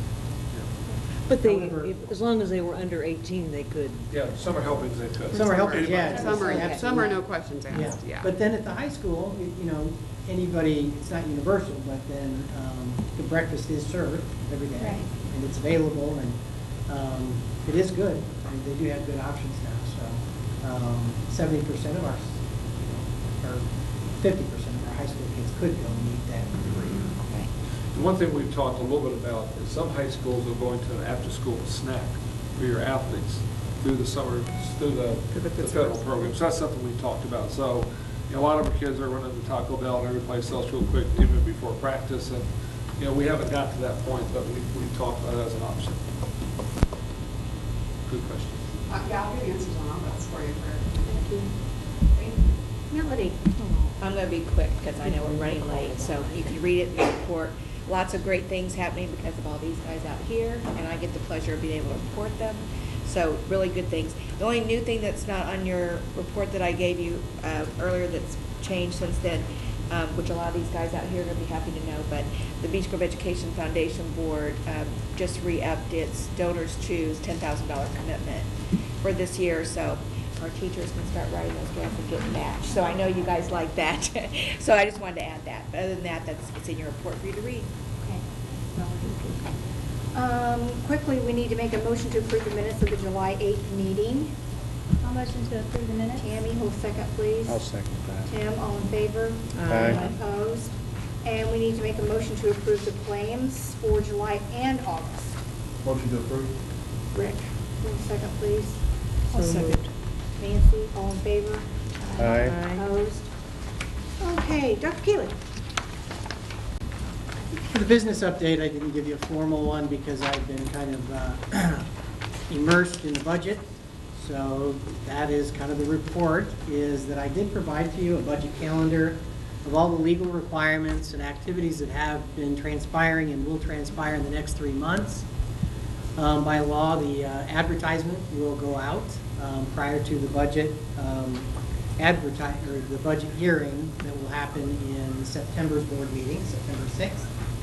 And then on October 7th will be the official adoption of that budget. So next board meeting, I'll have a PowerPoint for you, and I'll go through quite a few things, be able to answer any of your questions, but PowerPoint I'll give to you well in advance so that you can look at all the funds, and I'm sure all the terminology and all the numbers will kind of rush right back, and we'll have a joyous event. It'll be good. Okay. So personnel, I sent you just basically the document that we used to approve. The majority of people on there were staff members, certified staff members, teachers that were starting the new year. You did get a document also that has new staff members from Beech Grove High School with their names there, some of which were transfers and curriculum changes that we've had around the district. Other than that, we've been working diligently on the ECA and the coaching, all of those things to get started. Shortly here, I'll have all the teachers' contracts ready for signature. So you can get your fingers warmed up for that because that takes quite a bit of time. So, and then I'll have an approval time in September, but I think I may ask for review and signature prior to that, so that I can get the contracts out. With that being said, So you'd like a motion to approve those employment recommendations of that? So moved. Tim, all in favor? Aye. Opposed? I uploaded a document called Uniform Conflict of Interest Disclosure. It's not allowed by state law to have a school board member who has a sibling employed in the district, unless you make it well known and documented, and then I file that report on your behalf. So it's been filled out and it's ready for signature. So there needs to be an approval of that so that we can have the signature on there and then file appropriately. And it's for me. So moved. Because my daughter works at Hornet Park. I'll motion Yes. to approve it. Tammy, all in favor? Aye. Opposed? By law, that will be filed with the State Board of Accounts, so that next time we have an audit, that's an obvious no-no.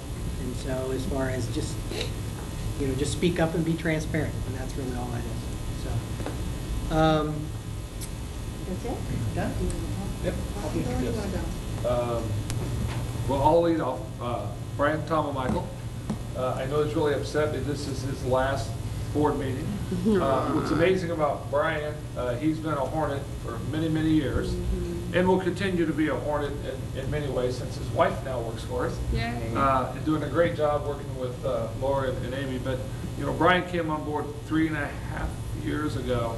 And Brian's history, while he was going to IUPI getting his degree in accounting and finance, he worked on our grounds crew. And what's really great, he knows every hiding place, or any place those summer guys could hang out, he knows it. But in all seriousness, he has done a fabulous job.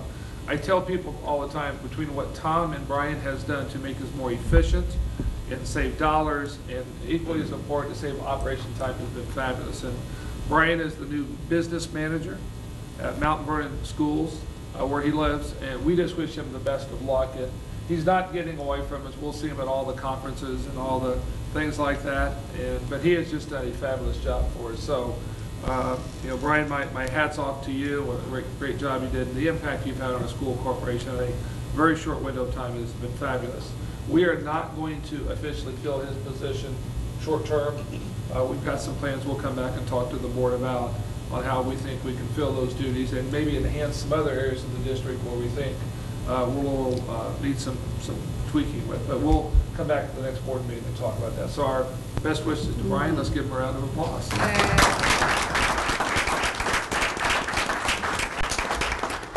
And if it's okay, Brian, why don't you give your report, then turn it back over to me. We're going to talk about enrollment and capacity and get some good information out with that. The only thing I wanted to talk about is the sign at 13th and Main. We finally, after a year, got our building permit approved. So hopefully by the end of the year, kind of sad I have to give it up because it was one of the most enjoyable things ever. So it should be going up. Put your little tiny name on the corner. Yeah. Make sure I sign the inside of it. So it should be going up. IMCU, as far as we know, is still planning on paying for half of it. So hopefully by the end of the year, it's all done. The RDC would like to contribute to that sign as well. I don't know how much, but they do want to contribute, so maybe that should be your final act, as you contact the president and see what they'd like to do. And I have his contact information. Okay.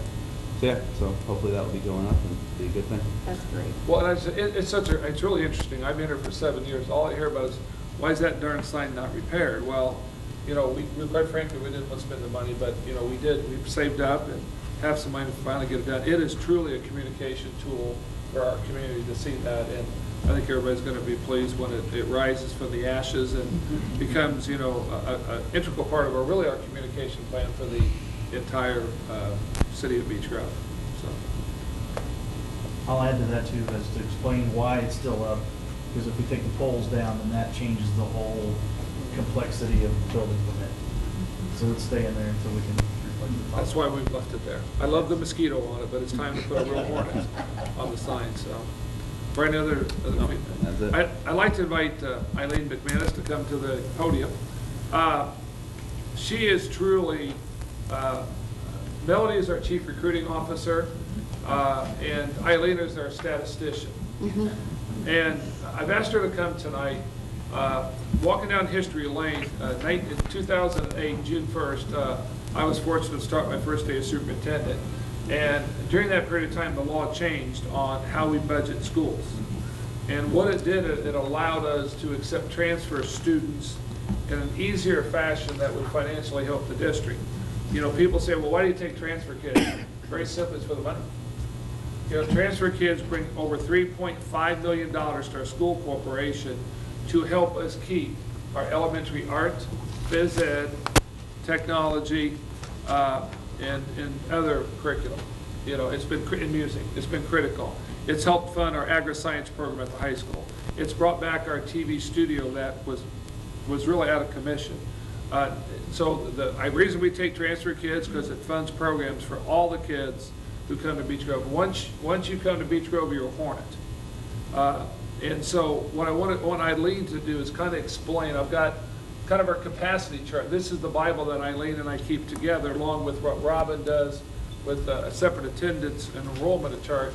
We track this on a weekly basis. So Eileen, maybe just talk about the general process, and thank you for staying tonight and giving us your insights. Basically, we follow the policy the board approved as governed under the state law change. And we had to decide what our cutoff date was to take students to go into a lottery process. And that date was July 3rd of this past summer, and we took the lottery on July 11th. It was our second year of the lottery. But what you might not realize is we started taking names for students of the 2014-15 school year back in 2018 school year. And so we had to have a process of keeping those names.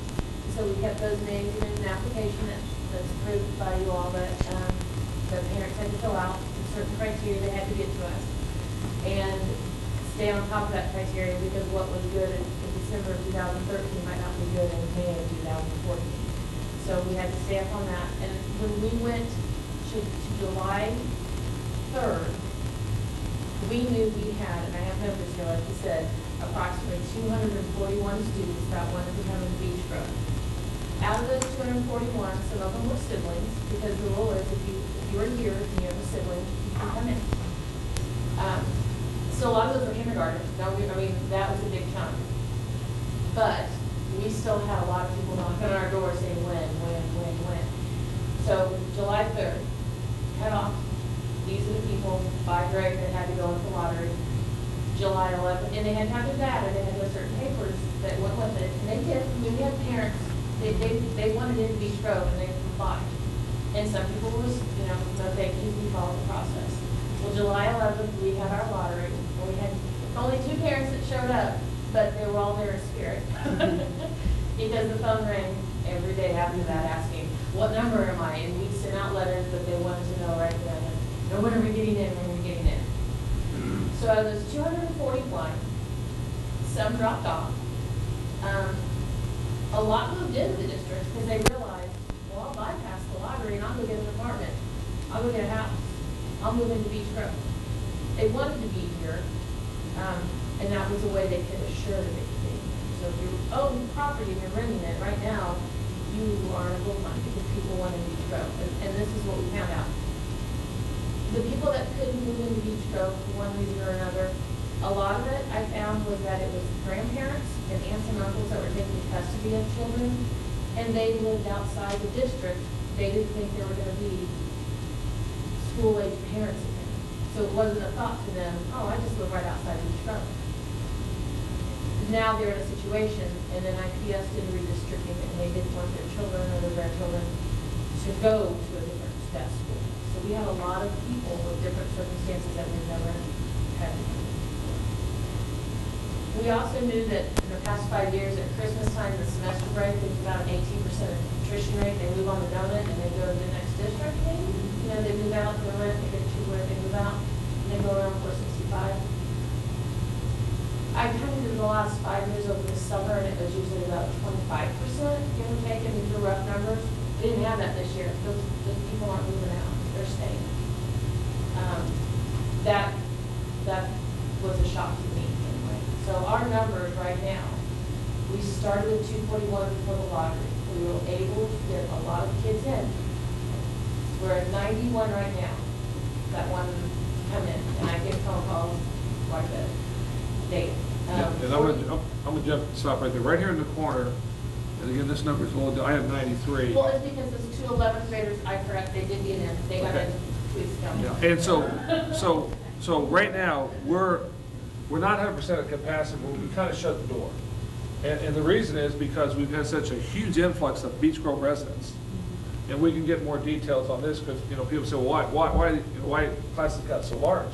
They've gotten large because either Beech Grove residents didn't register, or they were registered and didn't show. I mean, there's a lot of different reasons, but I'm going to go through the facts in more detail. But right now we have 91. 91, now at 91, 42 are from the original lottery. Anyone that came knocking on our door after July 3rd at 5 p.m., we said you're pretty good. Okay, we would have missed that one fast. And they still came. We still have 49 what I call after lottery.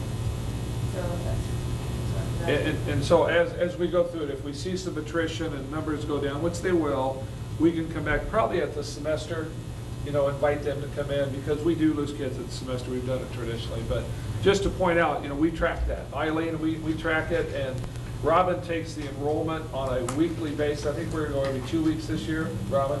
And we track that. So before, if someone calls up, well, can I get in? Well, right now, you're not getting in because you got 93 people in front of you. It depends on the grade level. We could let juniors and seniors in, but we're kind of holding pattern. We've just decided this week to stop and catch our breath, because we will still have Beech Grove kids that have not been in school, that been in Beech Grove, that'll show up this week and next week. They show up all the way up until Labor Day. So we're kind of put on a holding pattern. Labor Day is the big thing. I grew up, you went to school after Labor Day, but I grew up a long time ago. So I don't know when that process stopped, that you didn't go up after Labor Day, but you guys know. I know you guys have them every day walking in. I had 2 phone calls today. I have a kindergartner ready to go to school. And my initial, because I think transfers, oh, do you live outside of the district? Well, no, I live right here, and I've lived here. But they hadn't thought that they should be in school yet. We send out letters, don't think we don't communicate with them, please understand. We send out, but even in our lottery parents, we knew when we drew those numbers, they had a letter out in the mail that day. We've communicated with them. We've also explained to them that we want you here, but get your kids enrolled because that's the first priority.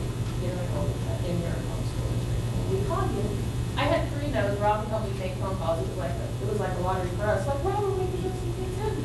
A couple weeks ago, and she and I were making phone calls, and we had a few no's, because especially the younger kids, it's harder to transition for them. The middle school parents and the high school parents were, yes, call me anytime. Call me in many times. What are the 2 ADA dates? It is September 12th and February 5th this year. And that's what the key is, that basically we're going to be funded, we're going to back fund to July 1st. Okay, so basically we could give them an estimate budget based on enrollment. So we give that DOE, we just kind of stay neutral. And so our funding, which started in July, was based on anticipated enrollment that we gave. And so that will stay steady, and then after the 12th, when we get to November and December, they will adjust that up or down. Luckily, it's going to be adjusted up, and I can share that data with you. Then the same thing happens again when you get to January 1st, then that 6 month is gone. Now you're on a new 6 month budget based on a February date. So that when you come to normally April and May, they'll adjust this up or down based on what your enrollment is. And that's why the enrichment academy was so important. We were losing kids that were dropping out. We had to do something, not just graduation rate. And so, it varies. But those are the 2 dates. And Tom and I teach the budget class for the state. We could give you a long history of all that, but really put you to sleep. But it's really, quite frankly, it's the fairest way school funding has ever been, because the money follows the child. So if a kid lives in Beech Grove and they go to the Met Charter School, that's run by Scott Best, a former Beech Grove teacher, that money follows that kid. And so it's much, it's a much fairer way to do it. And yes, Barry? I can go through that here in a second. Great lead in. A couple things. First of all, we set our capacity based on sections. And again, if you see that column going out there, that's teacher sections. So we're able, with our classroom space, to have 9 kindergarten teachers and first grade teachers. Okay? So based on a capacity, our capacity is column E, and that's a capacity we've looked at. So with a capacity of 235 kids, that's an average of 26.1 for kindergarten and that grade level. And based on our current enrollment over here of 234 and 232, we're pretty much at our capacity. Okay? So here's the actual average of where we are today. That's just truly as of this afternoon. Robin got me those numbers. And so we're shooting for 26.1, 26.1. We're pretty close to that. How that capacity can change is, okay, so we're not taking transfer kids as of right now. Again, I say the end is full and we're stopped. The problem is, you know, we may have 5 Beech Grove kids move in next week, especially at kindergarten and first grade. You know, it's amazing to me with, you know, all the back to school sales that are on TV that people don't realize school is starting. We'll even have high school kids that show up in a week that were here last year. So it varies grade level to grade level section. Central, same thing. We have 9 teachers per grade level.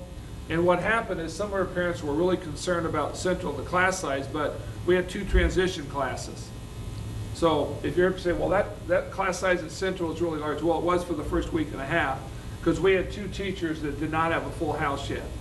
We identified kids based on their reading level, and then this week we created that 9th section. And Craig did a really good job. He put letters in the enrollment information. We sent letters home to everybody, but yet parents sometimes don't read that and say, well, I'm at a class of 31. Well, or my kid's sitting on the heater or whatever that might be, or those things. Well, we communicated with Central parents that was going to be short term, so as of now, we've balanced that out. And so our actual size is 27 and 25. Now, I would love to have a class size of 20 to 22. Outside of Speedway, I don't know of any school in the state of Indiana that's not 24, 25. So, questions on that? Well, I do have a question. So, we basically, as a board and with the administrators and all, have decided what we think a capacity average is for each classroom. So let's say we go through another 3 more weeks or whatever, and we get another 10 more kids that live in Beech Grove. Right. And they're all in the same grade. Right. And all of a sudden, a couple of the classrooms are 35 students. Right. What happens? We have a plan for that. Basically what we'll do, we've told our teachers we'll go hire a teaching assistant. You know, hopefully some with a college degree. We have those out there. And we'll put that person full-time in that class. We would probably, let's say we had 10 kids. We'd probably put 5 and 5 and hire 2 teaching assistants to go in there. So you really break it down to, you know, maybe a 15-to-1 ratio. But doesn't it get to the point where the room's so small and there's not enough room for the kids to enjoy their learning experience? So then what do you do? Well, we're do not. You eventually tell a transfer student you can't go anymore, we're too full? You know, we haven't done that. The good and the bad thing, normally we have enough attrition out that we don't get in that situation. It's amazing that, you know, the number of kids we have coming in, the number of kids coming out. The exception of that is 9th grade this year. We had 30 Beech Grove 9th graders move in, really, since close to when school, well, right before school started. And we'd already set and taken a few transfer kids. We took very few transferred 9th grade kids. And that was just the attrition from last year coming forward, because we had a 250 in the 8th grade. Most of those kids came back, and we had a bunch of 9th graders move in. And, you know, that's been a normality for us in half the 9th grade. You know, we could artificially set our capacity at 230 in these grade levels, knowing that, you know, they may drift to 235 based on that. So we could always go back and set our transfer capacity at 230, knowing that we're going to have some overflow. I mean, there's different things we can do to adjust that. You know, we have to remember if we do that, we're going to lose some funding, and that's okay as long as we can plan for it. So you look at Central and Hornet Park. You know, right now Hornet Park. Now I don't know how many showed up today, but we're 2 kids greater here in column 9. We have 2 more kids at Hornet Park today compared to last spring. I did not compare fall to fall. I went fall to spring because that's what our funding's based on. And so on our capacity, we could take 6 kids, but we're not. And that's the yellow box there. At Central, we're up at 11 compared to last spring. And we, again, on paper, we have more capacity, but we really don't. Really kind of based on what you said, we'll have Beech Grove kids and still show up. It's just the reality of it. Now, the South Grove is a little bit different. We only have 8 sections of teachers there, and that's strictly because of classroom space. If we had more classrooms available, we're not going to go build new classrooms. We're not going to do that. So that capacity level is a little bit lower at 220, and that's strictly because we have 8 sections. And so that gets our class size 25, 26. I would love for all the class sizes to be under 25, but realistic in today's fiscal market, that, schools just don't do that. So South Grove, you'll see the class size is the same. We've got a few less numbers at those grade levels, but we're up 20 over last spring. Any questions on it? It shows a capacity of 30 more, but I don't feel comfortable. Really, I look at the class average, 25, 26, 27. We don't want to be above that. I taught classrooms of 31 and 32, but I taught accounting into a business. That's a lot different than an elementary teacher with that many kids. That would be very challenging. Middle school, again, similar situation at the middle school. I'm looking at the red, we're at 233 and 252. That 7th grade class last year was pretty good sized. 8th grade was really big, that moved to the high school. Again, it's tough to do a class average with this just because, but if you have 8 sections, so 8th grade's a little bit high. And then, so we're down 3 at the middle school compared to last spring. Last year at Christmas time, Tom, we had a boatload of folks move in, didn't we? We had, it's happened twice in the 9th grade class. But we didn't have many kids that, when they were 8th graders, they moved out. Right. So at Christmas, we may have been a little bit over 500, and right. Still 505, something like that. Yeah, and then they dropped a little bit through the spring to 488, but we had a bunch move in at Christmas time. Here's the unusual. We started, when Eileen kind of shut the door, we were right around 250 at the 9th grade level. Again, we've had over 30 Beech Grove kids move in. Maybe it was athletics, maybe it was choir band, I don't know. We didn't have any 6'9" centers or any speedy halfbacks move in, unfortunately, but we've never had this before. Now, the good thing in a high school, you can spread kids out.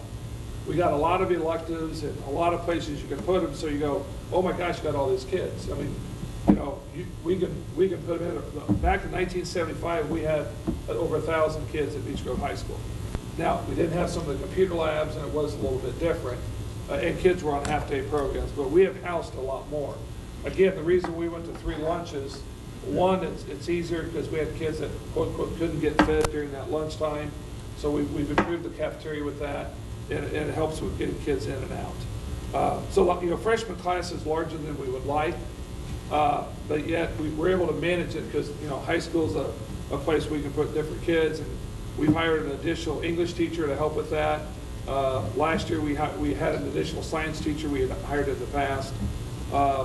We also hired a different additional social studies teacher for this year. The good thing is we have the funding to do that because the money follows the kid. And so up right now, high school, we're up. Total district as of today, I guarantee you that'll change, we're up 127 kids district-wide. Mainly at the high school, we're up 97 at the high school. Again, we've got 2 weeks to go before ADM Day. That number will most likely go down, it normally does, but we're up a little bit. And again, in addition to that, we still have 91 waiting to get in. But again, I can't imagine us taking kids until this semester unless we have a huge drop between now and then. So I guess I wanted to point out that, this is not just about money. It does help us fiscally, but I think what's really cool is that we've got 91 kids that still want to come here. That says a lot about a school corporation. And unfortunately, Eileen has been she's been the evil villain, and she's been the great person that calls up and say, hey, we got a spot for you. But everything runs through her, and I will tell you, she is the most patient, polite, and caring person on the phone. She had the joy of taking 5 wonderful siblings from IPS last week. That was the last ones we admitted. And they were, Tom told them they could come. I talked to them, they were about ready to do back handsprings. I told them they could not wear their manual jackets on campus though. The 5 wonderful little young girls from 5th grade through high school enrolled, and that was our last group. So I will tell you, I can't tell you we do it scientifically, but we do this very carefully. We just don't say, okay, come in. We look at it every day and try to keep that class size down. And again, the 9th grade class is really an unusual setting from that standpoint. What would you offer the help rate? Over 30. Yeah, we get over 30, we're going to bring in some help. So any elementary. Yeah. What about middle school? I'm not sure how, I'm not sure how they would use an aide. We've got 3 middle school experts back there that can give us some insight on how aide might help in middle school. I'm not sure how feasible that is, or the high school, but K through 6, it would definitely have a good impact if we get above 30. So we had discussed talking to University of Indianapolis. Did we get anywhere with that? No. I've struck out twice. I've even talked to the president.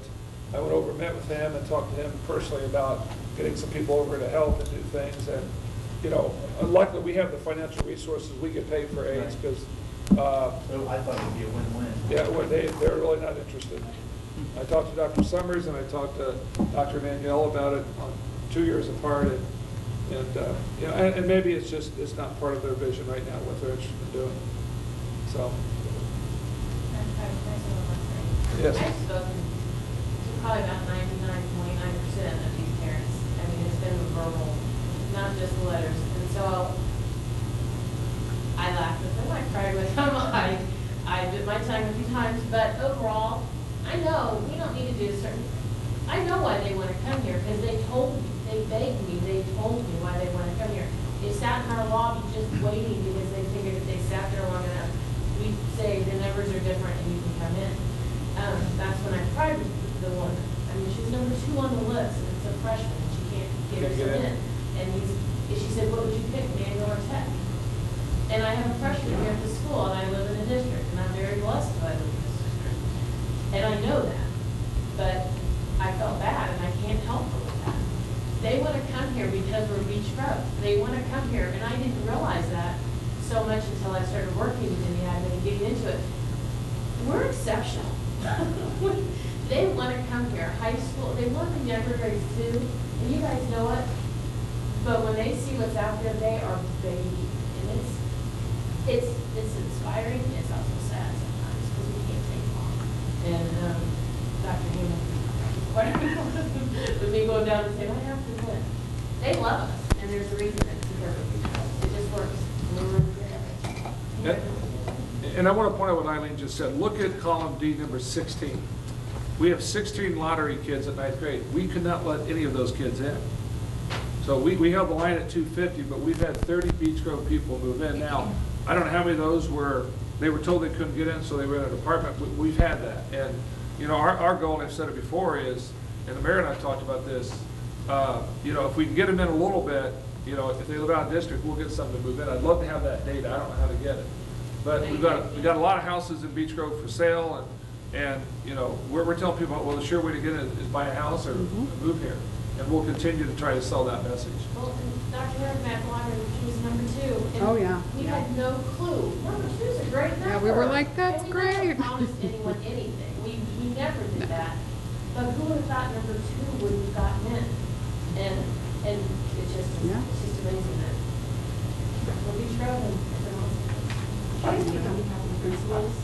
When Eileen took over as the transfer coordinator, it was humongous for us. I mean, we were kind of each doing our own little thing, but to have it centralized with her has been extremely helpful. So thank you for taking it over for us, because it has helped us all be on the same page. Thank you. The high school, that 916, we have 37 students currently enrolled in BGCS. That's helpful. 37.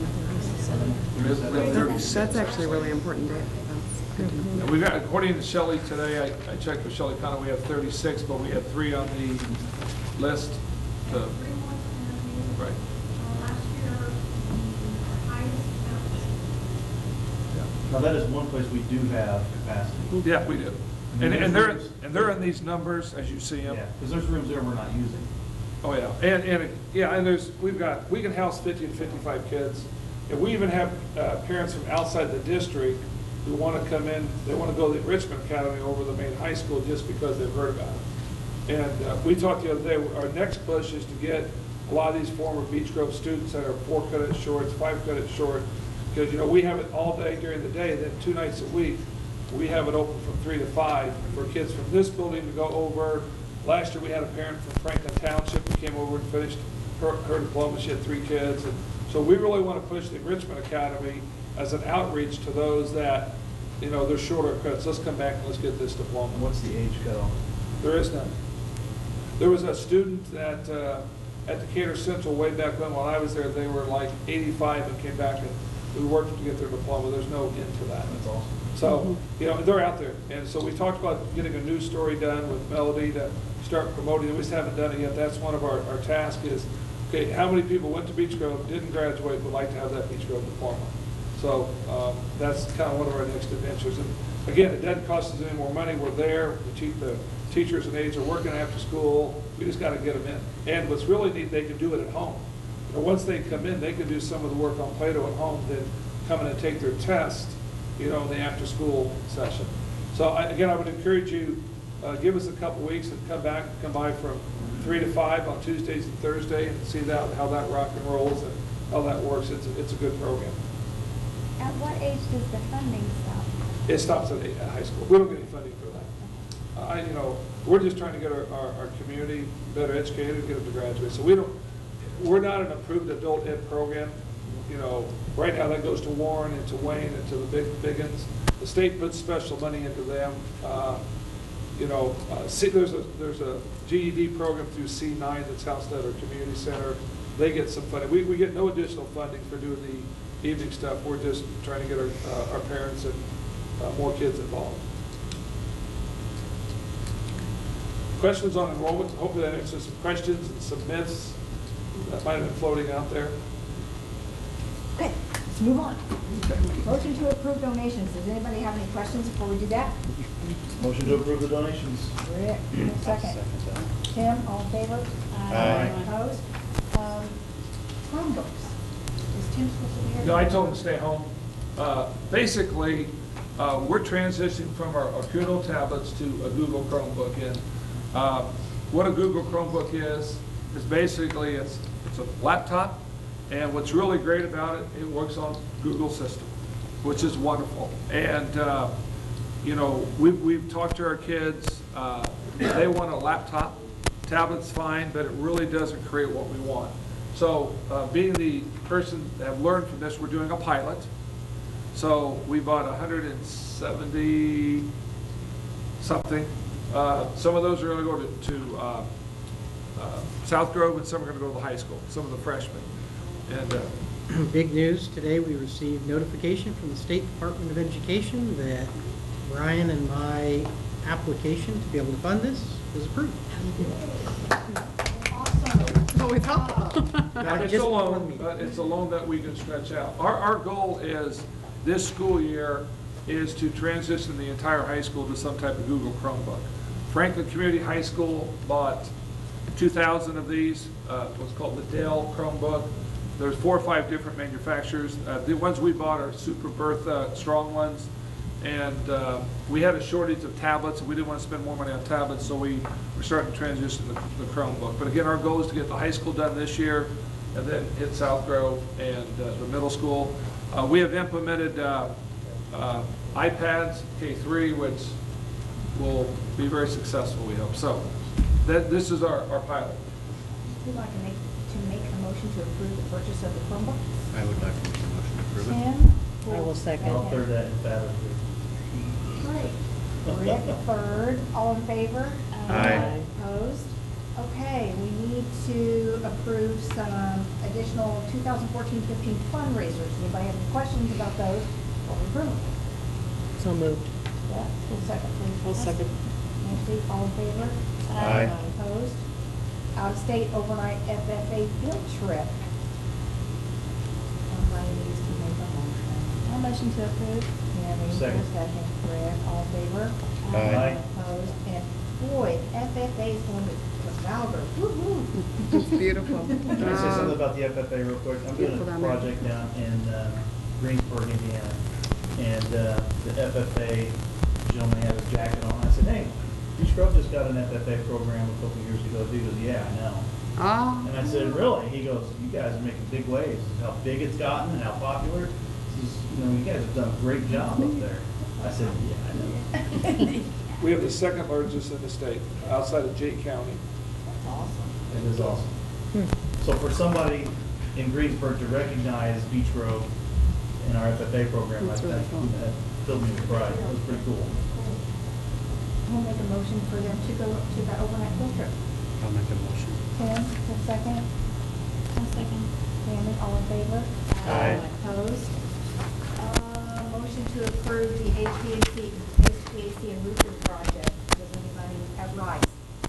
Want to talk about that first? Yeah, basically, this has been a year-long love affair in all seriousness. The Rise building was built back in the late 60s, and very simply, the air conditioning doesn't work anymore. We have 3 classrooms right now that we have portable air in, and Performance Services doing that project. We worked, again, last summer we took money out of our capital projects for all 4 schools, and we put in the main unit itself, but it doesn't do any good when the units don't work. So we've got temporary air. We spent a lot of time on, the good thing, and this is prorated based on your number of students on December 1st.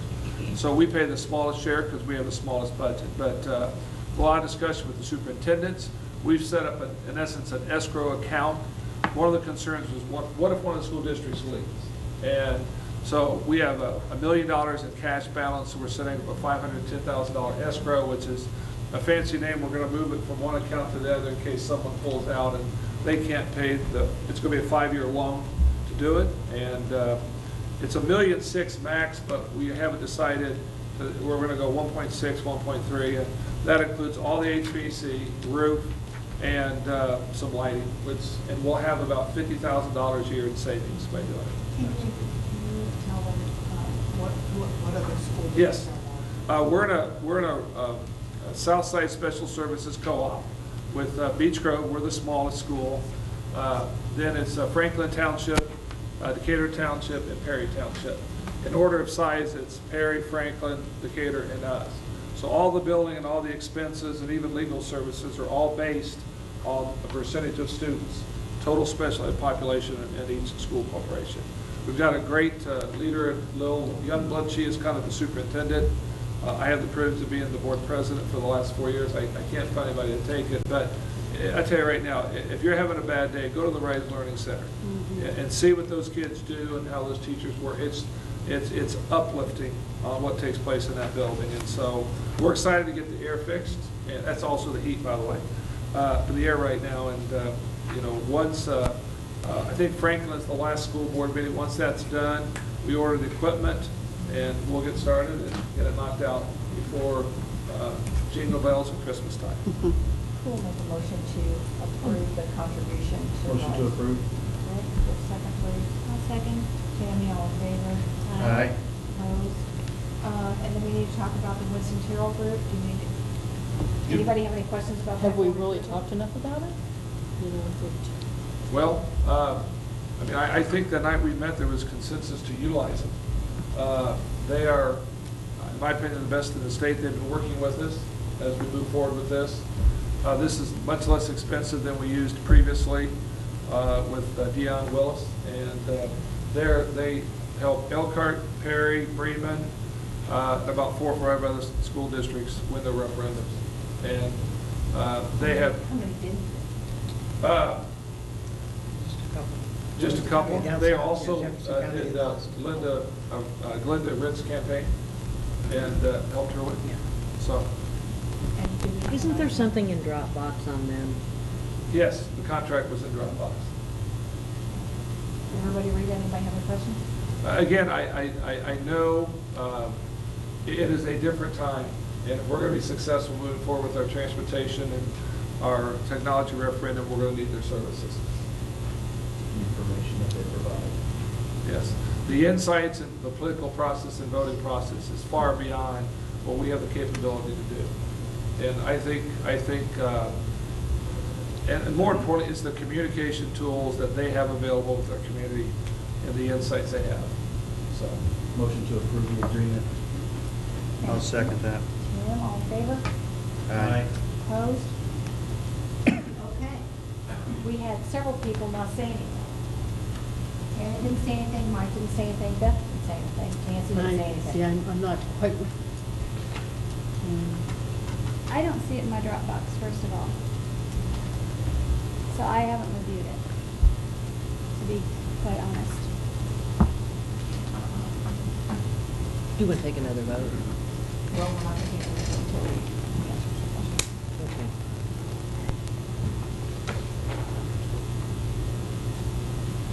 oh, it's under, And I know that they came and talked to us several months ago, but I do not remember the figures within $3,000 a month four. for their services. For how many months? Between now and the springtime and the referendum. And I apologize. So it was at 30, I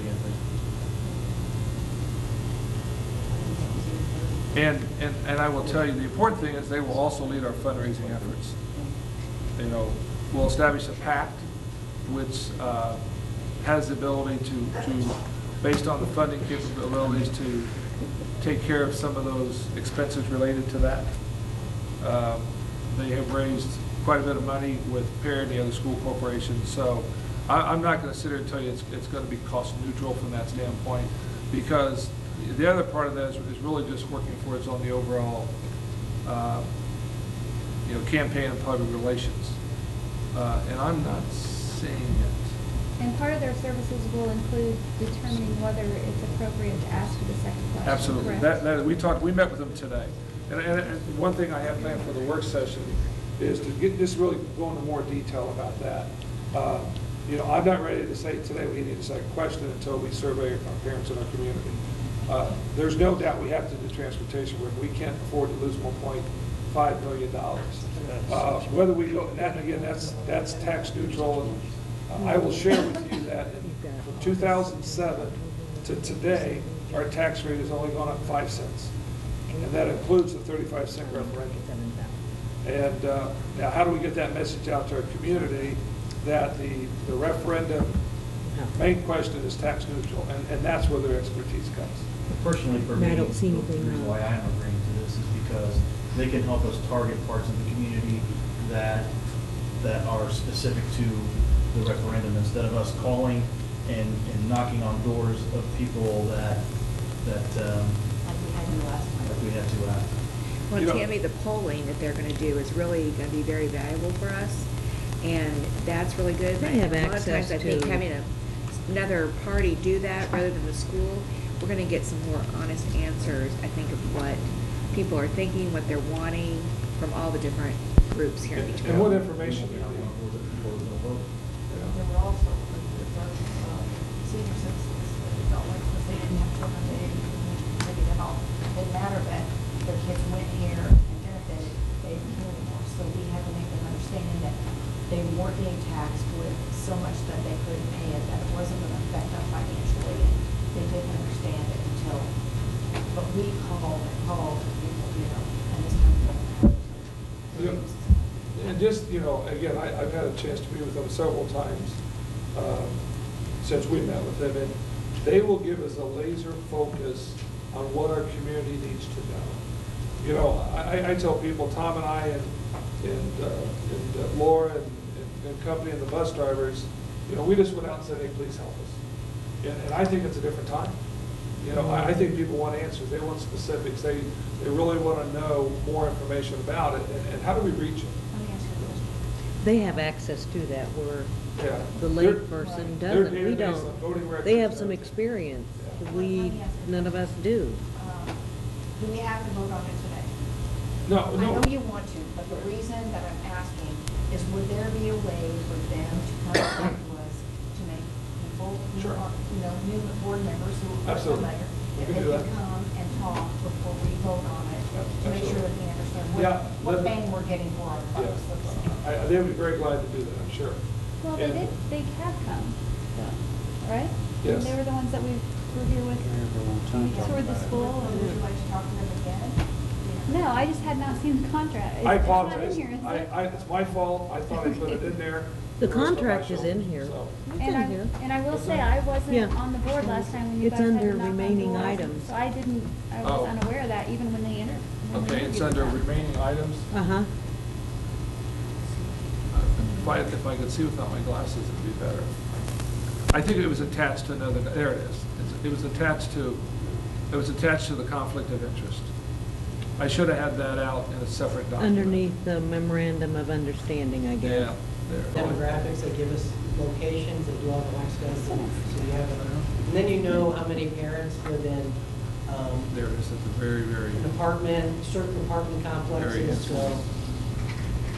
Like Dr. Kaiser said, the laser focus that they allow will just, it'll make it, not that we would work tirelessly again, but we'll be much better.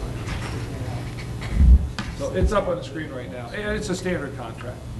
You know, I mean, I think regardless, what I think would be beneficial, again, I would appreciate if we just move forward with it, but I'll have them come to the next work session, and we'll kind of give you an update on our strategic planning and where we are, and you know, and that status report, because, you know, July, or May 5th will be here before you know it. We've got a lot of work to do.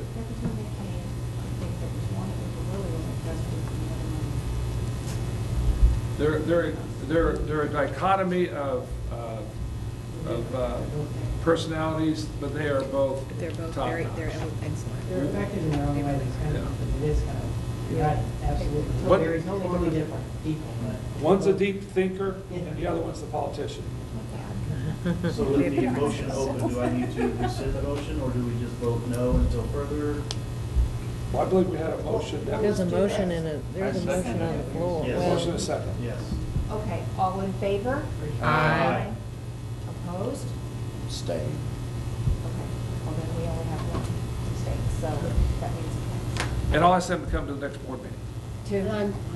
You're okay? Okay. Thank you very much. Okay, we don't have anything else, I don't think anybody have any more stories. I do want to connect. There's been a lot of discussion about the dress code. So in our work session, I've asked the principals to give a brief summary of what's taken place. Wendy, would you mind reading the quote? I have a quote from a teacher at the middle school who said, "I believe the new dress code will help tremendously at the middle school. Schools are becoming dressed to learn, not to distract." And I think that's been the theme, but I thought in our work session, just, you know, we don't have to have a long session, but I think it's important to hear from the principals, their efforts. I know, I've been in the buildings, all the buildings, and I see a huge difference. And I think that the data that Carmen has is pretty interesting, you know, that he's provided at our table. So, you know, we'll do that in our work session, then a few minutes to give you some data. Okay. We'll go from there.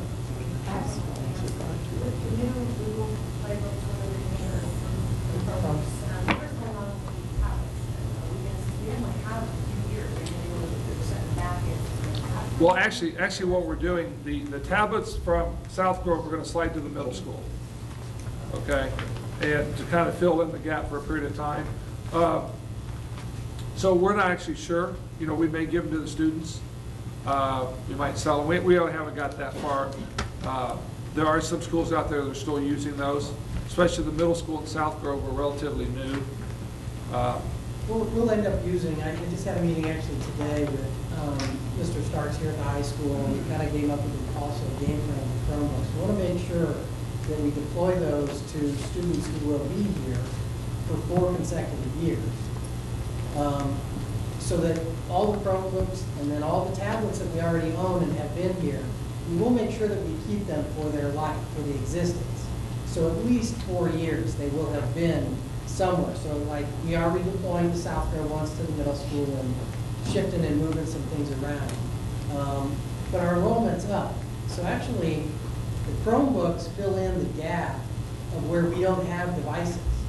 So the Chromebooks can then fill in. What my plan was is to deploy them to all the 9th grade. Reshuffle tablets and reshuffle other things, and then that freshman can have the Chromebook for 4 consecutive years, turning it in for cleaning and adding different things onto the computer.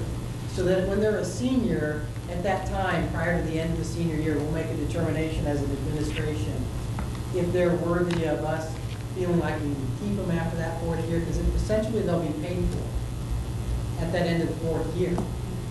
And at that time, I think that we're leaning right now, 75% or higher at, that's going to be that senior's Chromebook. They can take that and go with them. Because it really isn't as much a value to us. And the lease is over, and the buyout of the lease is $1.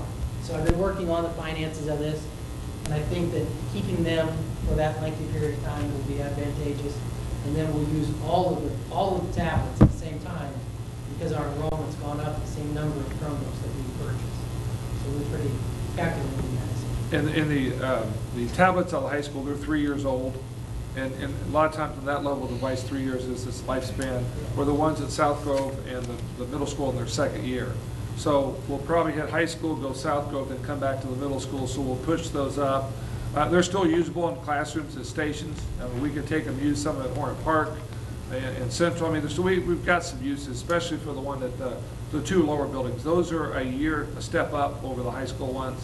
But the high school really are at the end of life. I mean, that's why we have to do something there. And they're not as functional for the high school. High school needs a laptop. You know, that's just the reality of it. And what's great about Google, you can be anywhere in the world as long as you have internet. You can access your own personal files on the Google Chromebook. Most of the schools are going to that. Again, Franklin, Mooresville, Wayne Township. I mean, so we're going to pilot it first and then make a decision come December on where we go, which one we go with. Thank you. Any other questions, concerns, comments, suggestions? Okay. All right, who'd like to second the motion to adjourn? I'll second. Tammy, all in favor? Aye. Opposed?